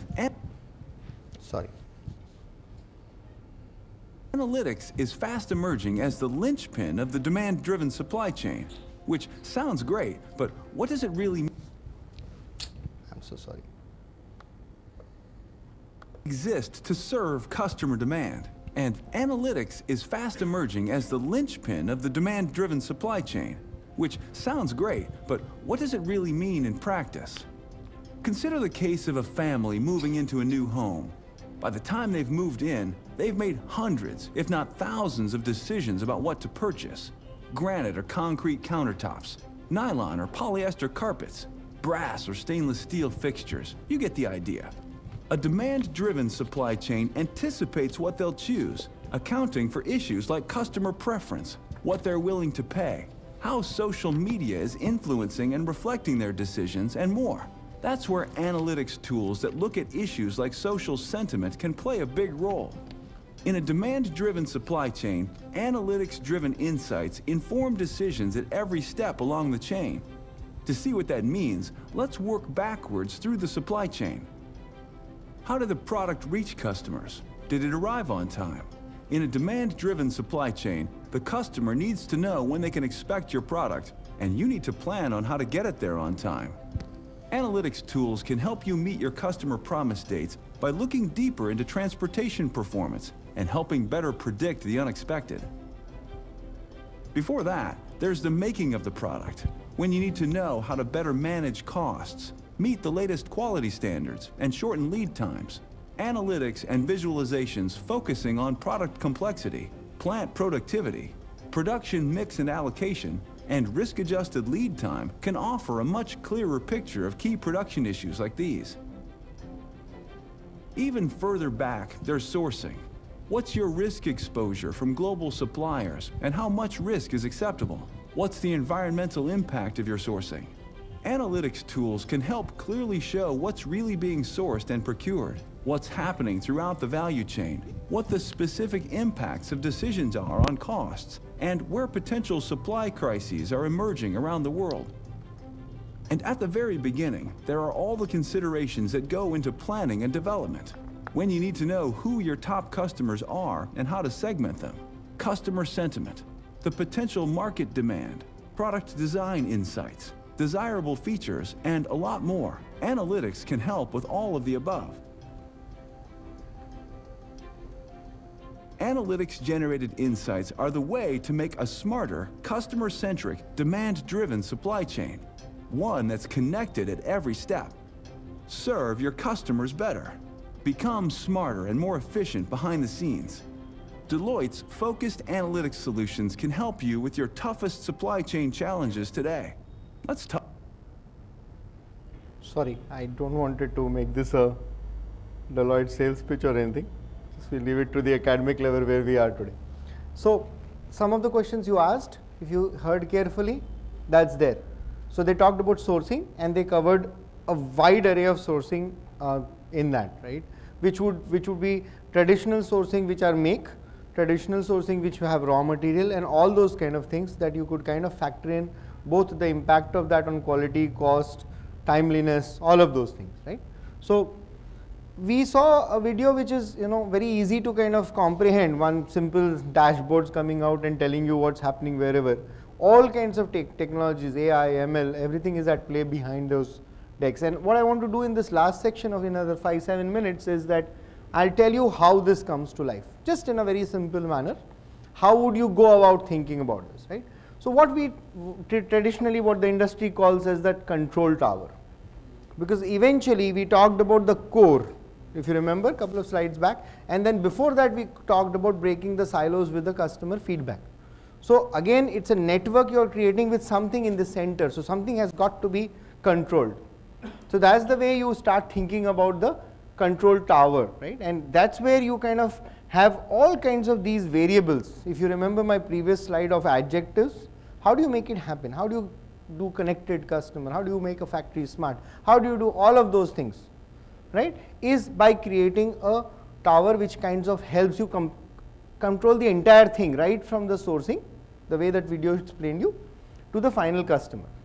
And then you know, basically you have well-defined areas that are elements that are required to go into those making of those towers, right? These are all very complex things in themselves, and we have been doing it traditionally. So nothing, and I told you, I made a comment saying the traditional network is not going anywhere, it's just getting reorganized. So all the efficiencies and all the knowledge that those individual towers, logistics, all of those boxes had in my first slides just become connected seamlessly, and all of those KPIs and KRAs and elements have a big role to play in each one of this, just in a connected manner, right? What I would like to then now spend a couple of slides is that what are these technologies that are helping you do, and you would have heard about all these technologies. I said in the beginning, I'm coming last, there's nothing I'm going to tell you is new, right? All of these technologies you have heard of, you have seen some of the outcomes of what they can do for you. So robotics and cognitive algorithm, right? Anything that is predictable and that's been happening, and you can take any process within those silos. There is a lot of intelligence that is built in the repeatability of the same process, the deviation paths that those processes take, and you can automate all of that using RPA technologies today. You can take all the data those things are generating and you can go one step further and make it cognitive. You can make sure that analytics runs on top of it to start predicting and giving you right directions. Which pool should you move this particular thing to, right? All those things come to play, right? So there are examples like process automation configuration, GUI automation, advanced decision systems, all of them are aided by RPA and RCA technologies today.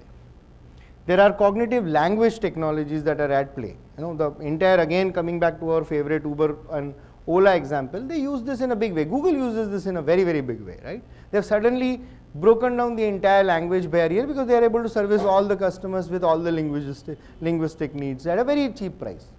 The reach of whatever they are able to do is because of that they broke the language barrier, right? So it's not something just available to English speaking people suddenly, it is available to everyone, right?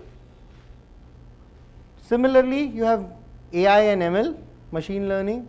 Again, I mean, I have had use cases that I have kind of helped customer form on the entire health and safety and training needs, because there's a big cost to making sure that people can understand how they are supposed to operate an asset. And there's an entire application of how you can make it self-learning, how you can help people with a completely different way of doing it rather than bringing them to a class and, you know, training them. Whatever technologies I talk about, giving an experience of to a customer of multiple car models, can be done the same thing for our employees, right? So, I mean, in the previous session talked about how talent is such an important area, and this is a very big area where people are leveraging technology in a very, very big manner, right? Then we have computer vision. So all of this image recognition, video analytics, handwriting recognition, much of, I mean, we are a traditional, if you typically go back to some of the traditional supply chain network industry, not many of them are, say, 10 years old, like all these examples we keep giving. These are companies which have been here for a long time, and they have traditional supply chain networks, and much of it is manual for all we can say, right? So you need all these technologies to suddenly break those barriers that have been existing for a long time. This is my last slide. The way we kind of explain these things is that you go from left to right, you basically start with the issues that you are trying to address, and not all issues can be addressed at all the times, and they may not be applicable to all the clients, right?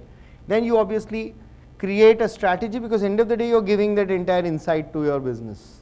And then you apply innovative sciences, any one of these technologies that I talked about, and then you simply scale in an outcome driven operation. So if you saw that control tower, this is the how part of it. If you want the end of the control tower, you would go about doing this, and obviously never losing sight to that adjective wala slide, that network, because that's why you're doing all of this. What is the outcome that you're getting from all of this, right? So this is the way holistically we put together. Now if you have any questions, I can pause, otherwise I'll wrap up with one last video that I wanted to show you, where it's not really a just supply chain video, it's the how, because when we keep talking supply chain, we're still talking about companies, I mean our own world, within our four walls or with our suppliers or with our entire that, right? I wanted to show you one case study, again a publicly available case study from YouTube, where all of this has been delivered for a client. So any questions, or should I move to that? Yep, please. Sir, which are the factors which affect the adoption of analytics by the firm? First is mindset.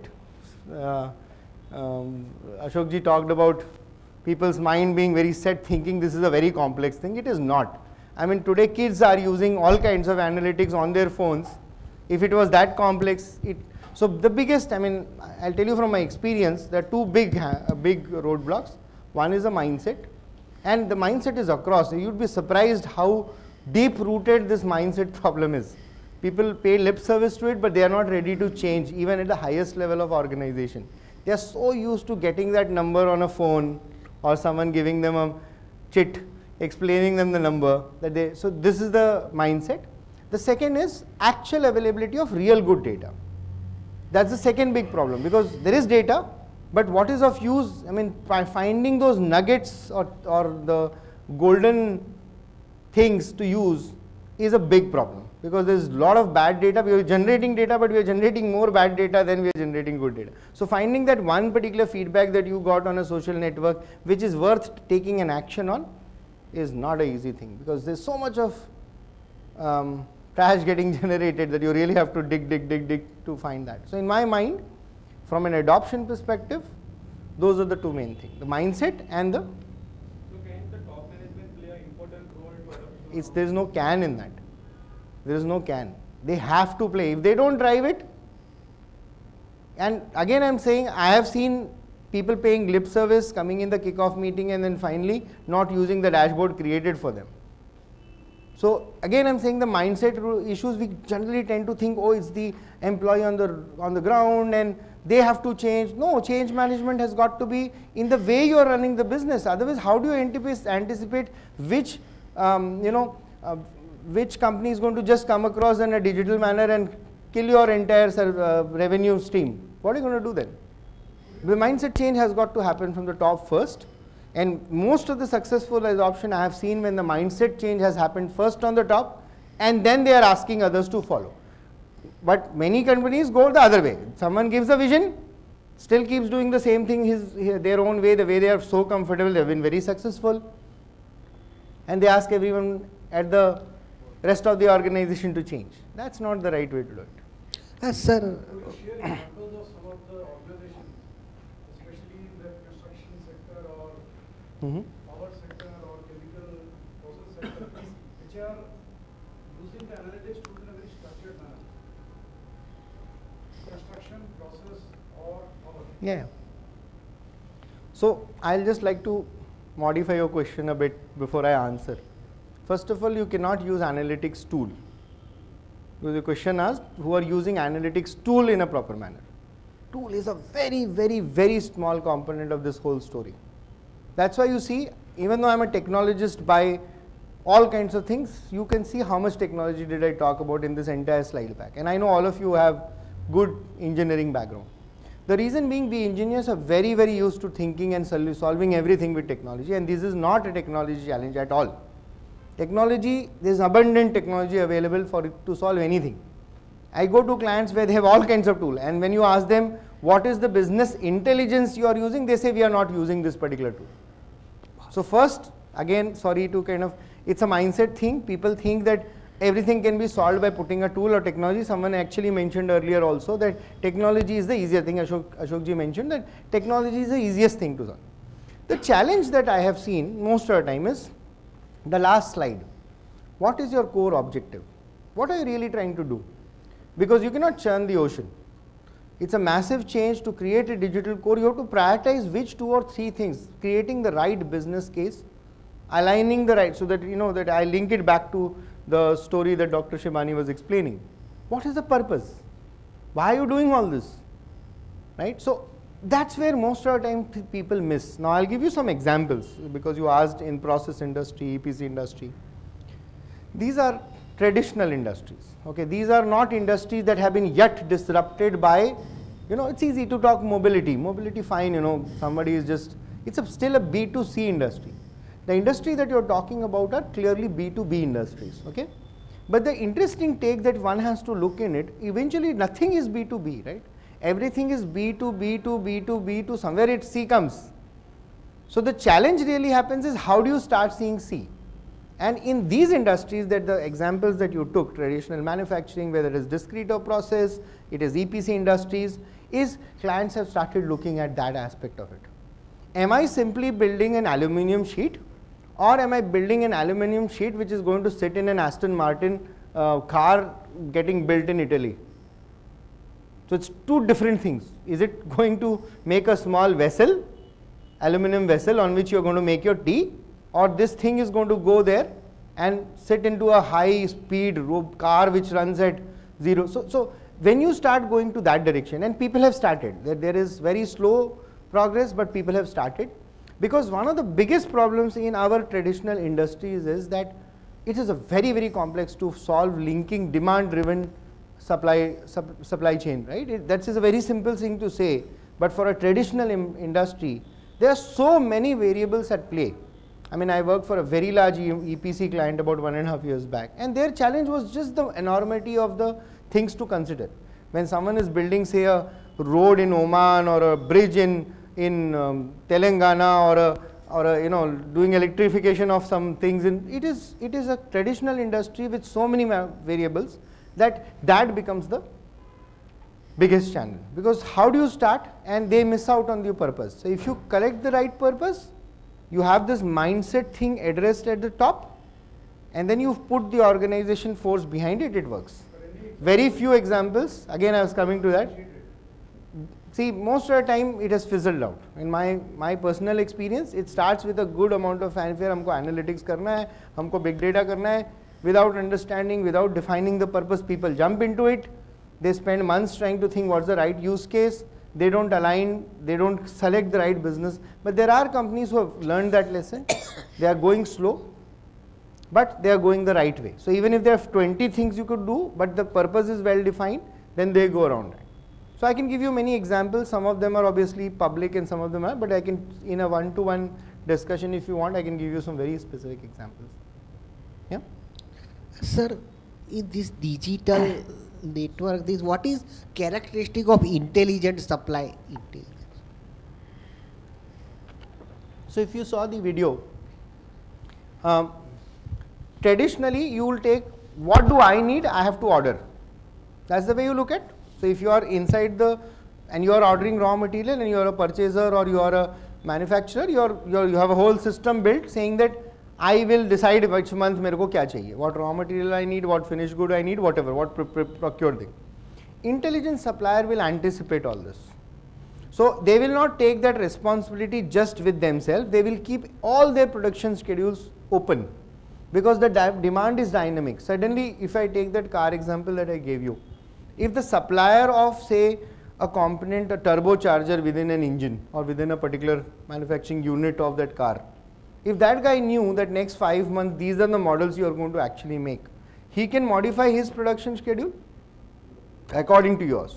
So the traditional ERP that you will be running and saying for that month if I have to produce so many units of this particular product, if you expose that and then the supplier is intelligent enough to adopt to that, saying suddenly this client is now going to make so many different kinds of model for which they are going to require these parts, and you can come proactively and say, look, I have seen your production schedule, this is what you require, I am ready with the supply. That is intelligent. And there was a, if you watch the video carefully, that's why I said it's a publicly available video, watch it again and again. I have watched it many times, it takes me also time to get fully into how that works. There are elements of this in that. I mean, there are suppliers, they talk about how they expose their production schedule to all their suppliers and how suppliers then adopt to it. And technologies like blockchain and all, while primitive, will be able to break this because there is no financial transaction here. All you are telling them is, mere ko itne parts lagenge. So why do you need a full ERP, ledger, everything? Because there is no financials yet. Right? So these technologies will very fast creep up and they will break these silos in a very big manner. Any other question? All right, I'll go to my last video and then I'll wrap up, hopefully right in time.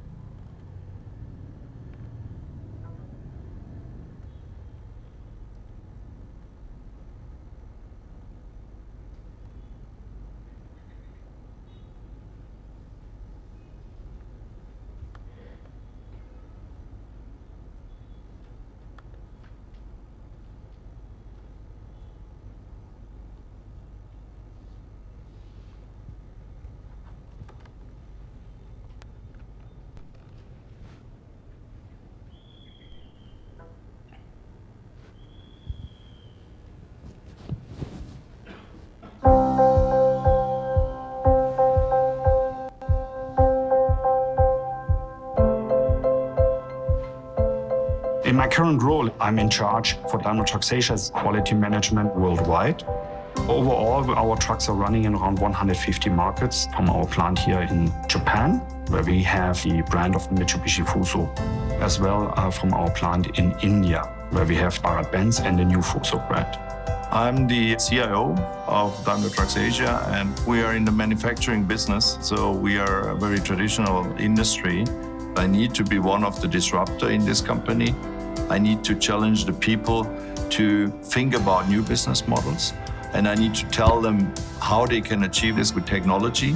The goal for us is basically to transform Daimler Trucks Asia into some kind of a data-driven organization to lead the commercial vehicle industry into the future. This whole program of proactive sensing was to bring Daimler Trucks Asia decision-making into the insight-driven decision-making world and be predictive so that Daimler Trucks Asia could respond proactively. These trucks are out on the road, thousands and thousands of them, and when they have quality defects, it all reflects back on the brand. We started with a proactive sensing to identify potential risk which can lead to a safety incident. We named it proactive sensing because we want to detect the failure before it occurs. Daimler Trucks Asia recognized early on that the current quality management process they had, all the way from identifying issues that they were getting from field reports, service records, etc., and the time to identify that issue, investigate it, and do the resolution was taking close to 2 years at times, and they wanted to speed that up. We met the Deloitte team and I was really impressed. I could feel really the fire was burning in them. There was a lot of data, but the data was sitting in pockets. The data was isolated from each other. The data was not in the best form from a usage standpoint. To go through that data and very quickly identify where issues could be and do it with an urgency is a challenge because these could lead to very serious safety issues. We are able to help them apply our techniques and scientific skills in identifying these issues faster using algorithms. I said, wow. This proves to me they are looking beyond. They exceeded my expectations. Currently, with our calculation models that we are having, with the quality alerts which are generated out of the proactive sensing, we are already 11 months faster to detect a quality issue. Roughly savings of warranty costs per year, easily $8 million. And the next step to further improve proactive sensing is the connected trucks. With the connected trucks, we have real-time data. Sorry. And that's where we drove and evolved from going from just pure insights to smart insights. And that's why we are so happy with the outcome, but it's not the end.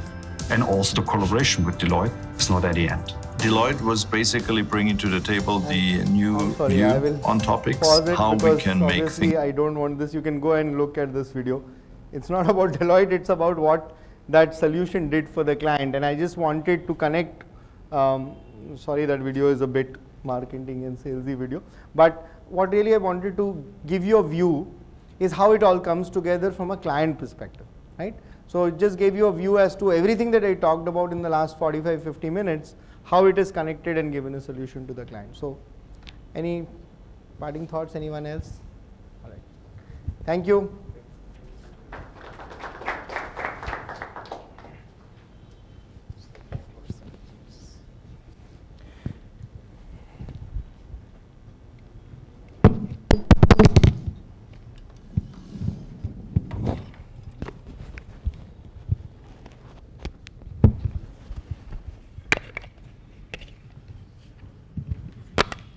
Okay, thank you Vivekji for your excellent presentation. Thanks a lot.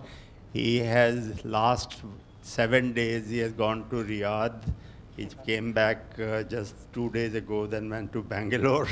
And from Bangalore, went to Bangalore directly from Riyadh. Riyadh. So very hectic schedule, but he's still come here. Thank you very much. I wish you all the best, and maybe present to you a small token as an appreciation of this. Thank you. Thank you very much. Thank you.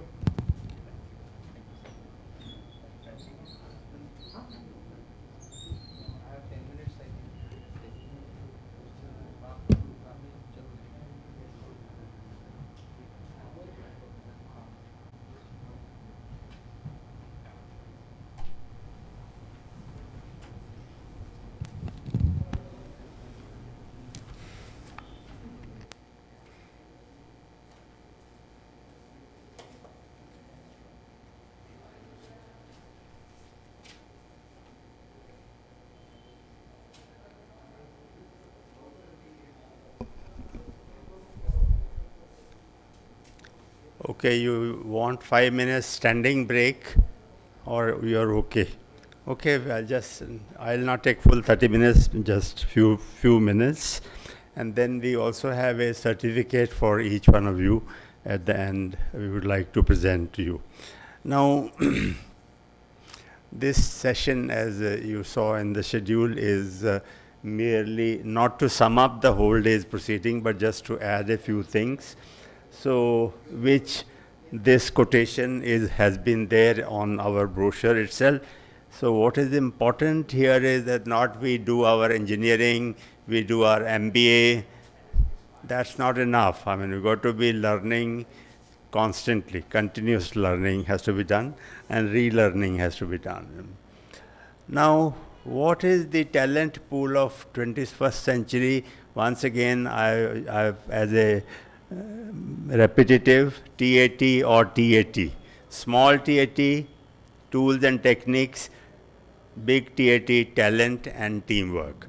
So what more and more people are saying is that tools and techniques, incidentally, this is a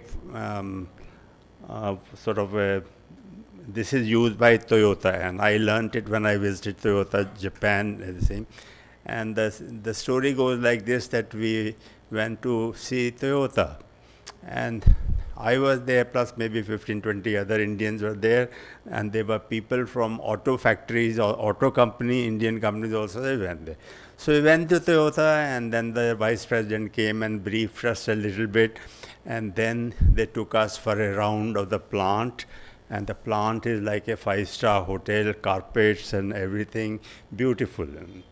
And after that visit, we were again brought to the room, and the vice president stood here and he said, all right, now you have seen the thing, any questions and all that.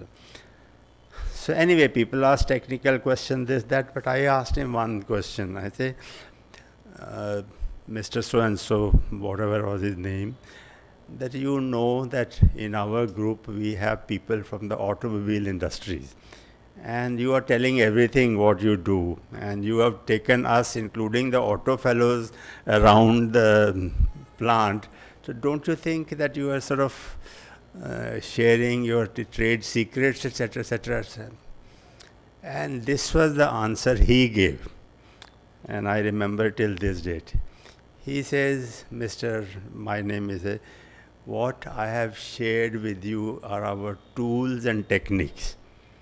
Just in time, you can find in the books, the hundreds of papers published. Tools and techniques are wonderful. So you can take them away. But what you cannot take away is our talent, attitude, and teamwork, which takes years to develop, you know.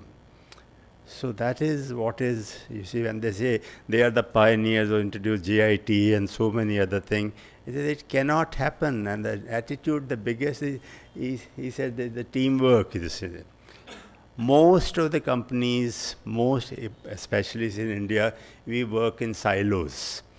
Silos means different, you know, different kind of barricaded departments and all that. And generally those departments are at loggerhead, you know. Very, very rarely you find them, you know, working together, especially in the time of crisis. The fingers, you know, get pointed out. So this is what is the meaning of this, is that not that we can overcome that overnight. It will take time, but the point is that we need to focus. Now when you say technology, okay, we heard all this, a beautiful technology, but as I said, technology you can buy. Technology is an enabler. But if we don't have talent, then the what use is the technology? So here technology is to be used as an enabler, and it is not artificial intelligence versus human intelligence. Human intelligence will always remain superior. Artificial intelligence is going to be only a support to all of us. As recently I came across this, that first person is asking, are you concerned about the increase in artificial intelligence? And he says, no, but I'm concerned about the decrease in real intelligence. Because artificial intelligence, I mean, we are already using computers in this. How many things we have replaced? A typewriter, this thing, this thing. There's nothing has happened. In fact, jobs have increased in computers. Similarly, artificial intelligence will help us to do our job better, but we have to have our intelligence. Now, we are talking about Industry 4, you know, these days. You know, Industry 1, what was Industry 1? Steam engine. And if you go to some museums where steam engines are there, you will also find a placard like this, where the pundits of that time, pundits mean the leaders or the public figures, have said, whoever travels in this cart of fire shall have his life shortened by so many years. That is, if you travel by steam engine, your life will become shorter. So that scare or the fear of technology, the fear of innovation has always been there, and it will remain. And now today we think artificial intelligence will grab the jobs and so forth. Now this is the Porter's value chain, very, long time ago. And if you look at it, interestingly, even 20 years ago, he talked about purchasing as a value-adding function throughout the company. So purchasing is not a department. Now, instead of procurement, we are using the term supply chain, etc., etc. In fact, the rest of the things are, if you look at this picture, here procurement, inbound logistics, all outbound logistics, there are so many functions related to our area, that supply chain that we call today. Now, for the future, what are the skills required? Let's first look at the current 9 skills. There are hundreds of skills a purchaser needs. But we find things like this: negotiations, making decisions, interpersonal communication, ethics, common sense. These are the current. This is incidentally the Institute of Supply Management, US. This is their research, earlier called NAPM, National Association of Purchasing Management, USA. They have said these are the current skills and what are the skills required for the future. So it's not my presentation, I'm in list, it is the ISM list. Now, top 9 future skills.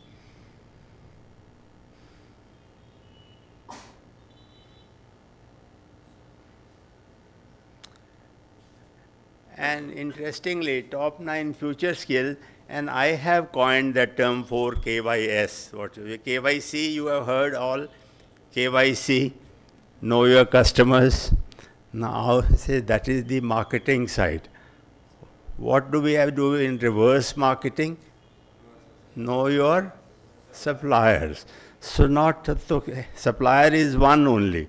Then you say know your suppliers, know your systems, know your specifications. Know your specification means just like they know their customers, we must know our materials. If we don't know the key material that we buy and just do a clerical job of passing what comes from operations to the market, it won't happen. So we are knowing the materials. Again, what we are talking, 10% of the materials which account for 70% of your purchase volume. Very selective kind of thing.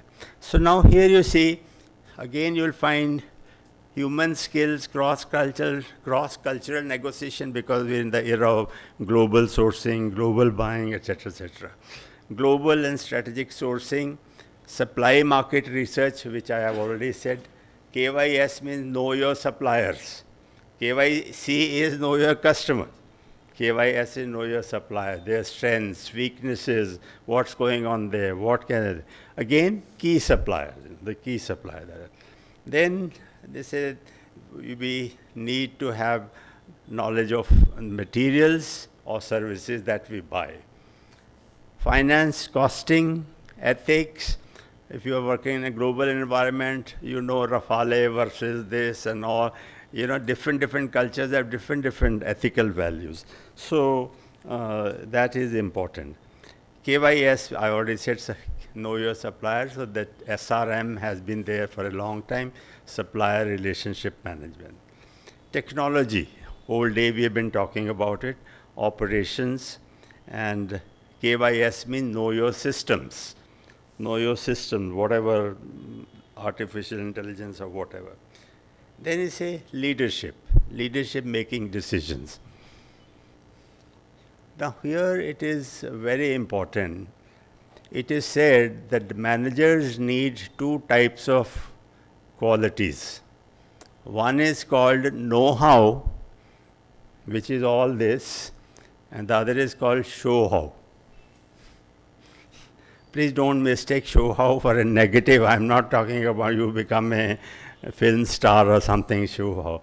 The what it means, know-how means the knowledge of the subject, knowledge of the supply, all that there. The show-how means the ability to present that to your top management, to your other party or whatever it is. You see, which are the departmental heads who get opportunity to spend time with the CEO of any company? Just ask yourself. Who are the HODs, heads of departments, of which department they get maximum time with the CEO? Marketing, finance, yes. Marketing, finance, operations, manufacturing.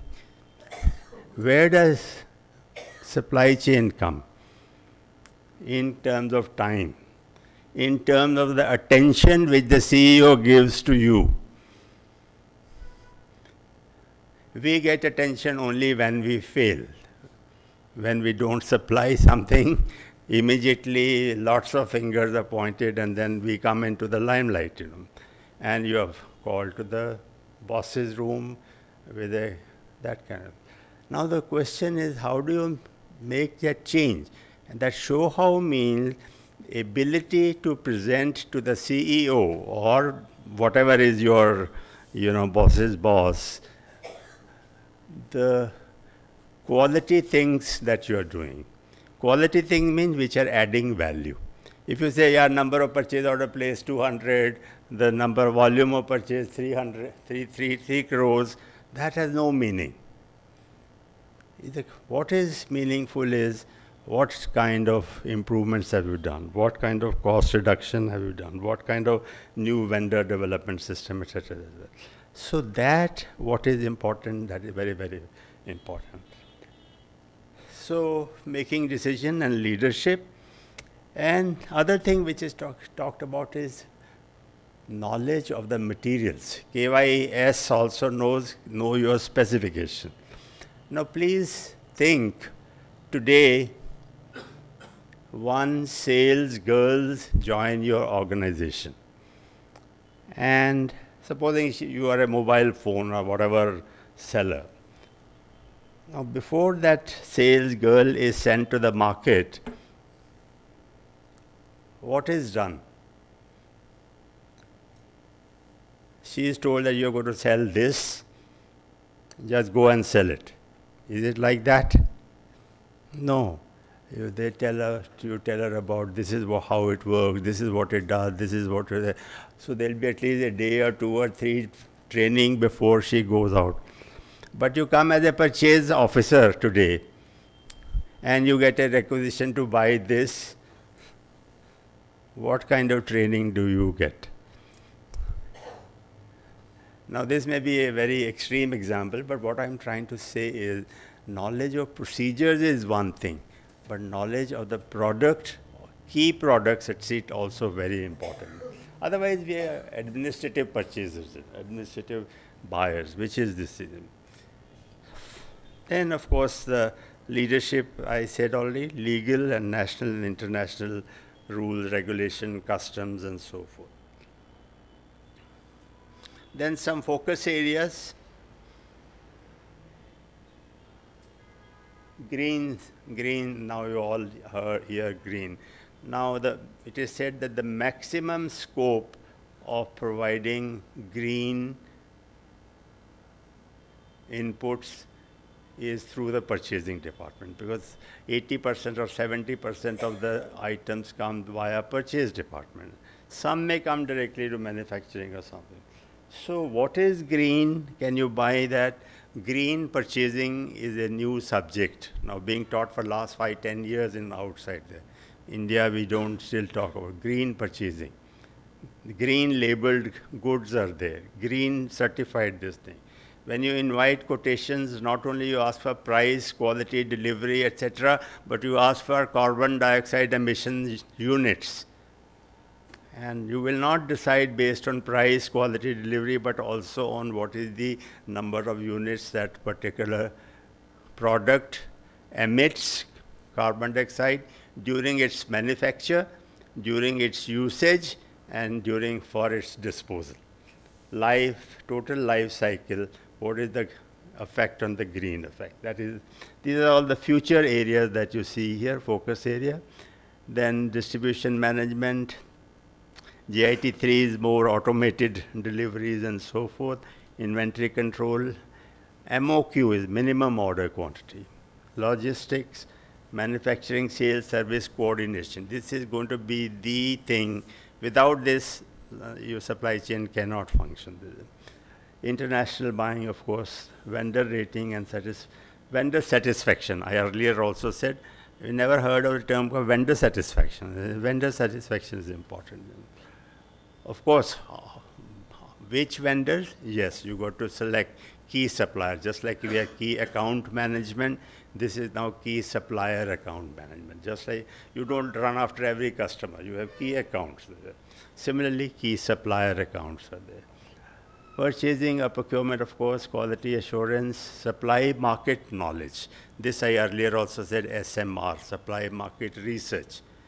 Now, whether sitting in a cabin and just inviting quotations and Googling sources, that is not supply market. Supply market research is actually speaking, you might have heard of this, something called ETIG, Economic Times Intelligence Group. There's something called TES, Tata Economic Services. For every electrical manufacturer association, motor car manufacturer association, so many associations are there. So if you become members of that and then be active on that, not just by attending meetings and seminars, but also trying to find out actually the sources of that. ETIG, for example, give you resource, Economic Time Intelligence Group. You can become a member online or you can become a member. Otherwise, you can get lots and lots of information about products that are happening. Now, for example, what are the supply chain practices in Indian industries? They have beautiful publication on that. So that is what is really quality assurance, supply market knowledge, I've said strategic sourcing, legal and commercial acumen. Legal and commercial acumen, now you say, you must have read a few days ago, somebody said, now if a Tesla car is going and it stops to save the pedestrian crossing the road, and in the process the man behind, car behind comes and dashes, and that man is killed, who is responsible? Tesla car, or the person sitting in that, or the owner of Tesla car? There are no laws at the moment, So anyway, those things will come, but we need to know about legal and commercial acumen, national and international. And of course, warehousing, automated. In India, we are still following very, very outdated, antiquated practices. So ASRS, automated storage system, and so many other things. They're all manufactured in India. AGVs, automated guided vehicles, all available in India at a very reasonable cost. We need to work on that.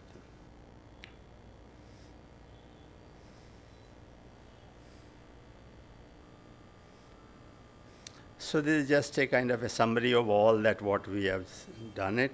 So knowledge areas, supplier analysis, total cost analysis, competitive market analysis, supplier relationship management, commodity expertise, supply chain management. Now incidents in the morning, somebody said supply chain management itself is becoming obsolete term. See, supply was important. Now the people say supply was important during scarcity days. When for getting a Bajaj scooter, they were manufacturing only 1 lakh scooters. And to get a scooter, we jokingly used to say, you book a scooter in the name of your son on the day he is born, because it will take about 18 years to get the scooter. Now, so that time, supply was important because supply was shortages. Today, supply is of no concern. What is the demand? Demand of this brand, that brand, or whatever product you are manufacturing. the demand assessment is far more important. And therefore, forecasting, what we discussed earlier, it is required. Forecasts will be wrong, but still you can't do without it. You have to do that. So that is what we mentioned. So DCM will be, it has been replaced in some already textbooks by DNM, Demand Network Management. Supply chain management, then it becomes DCM, Demand Chain Management. Then you say demand chain management means it's not only one chain.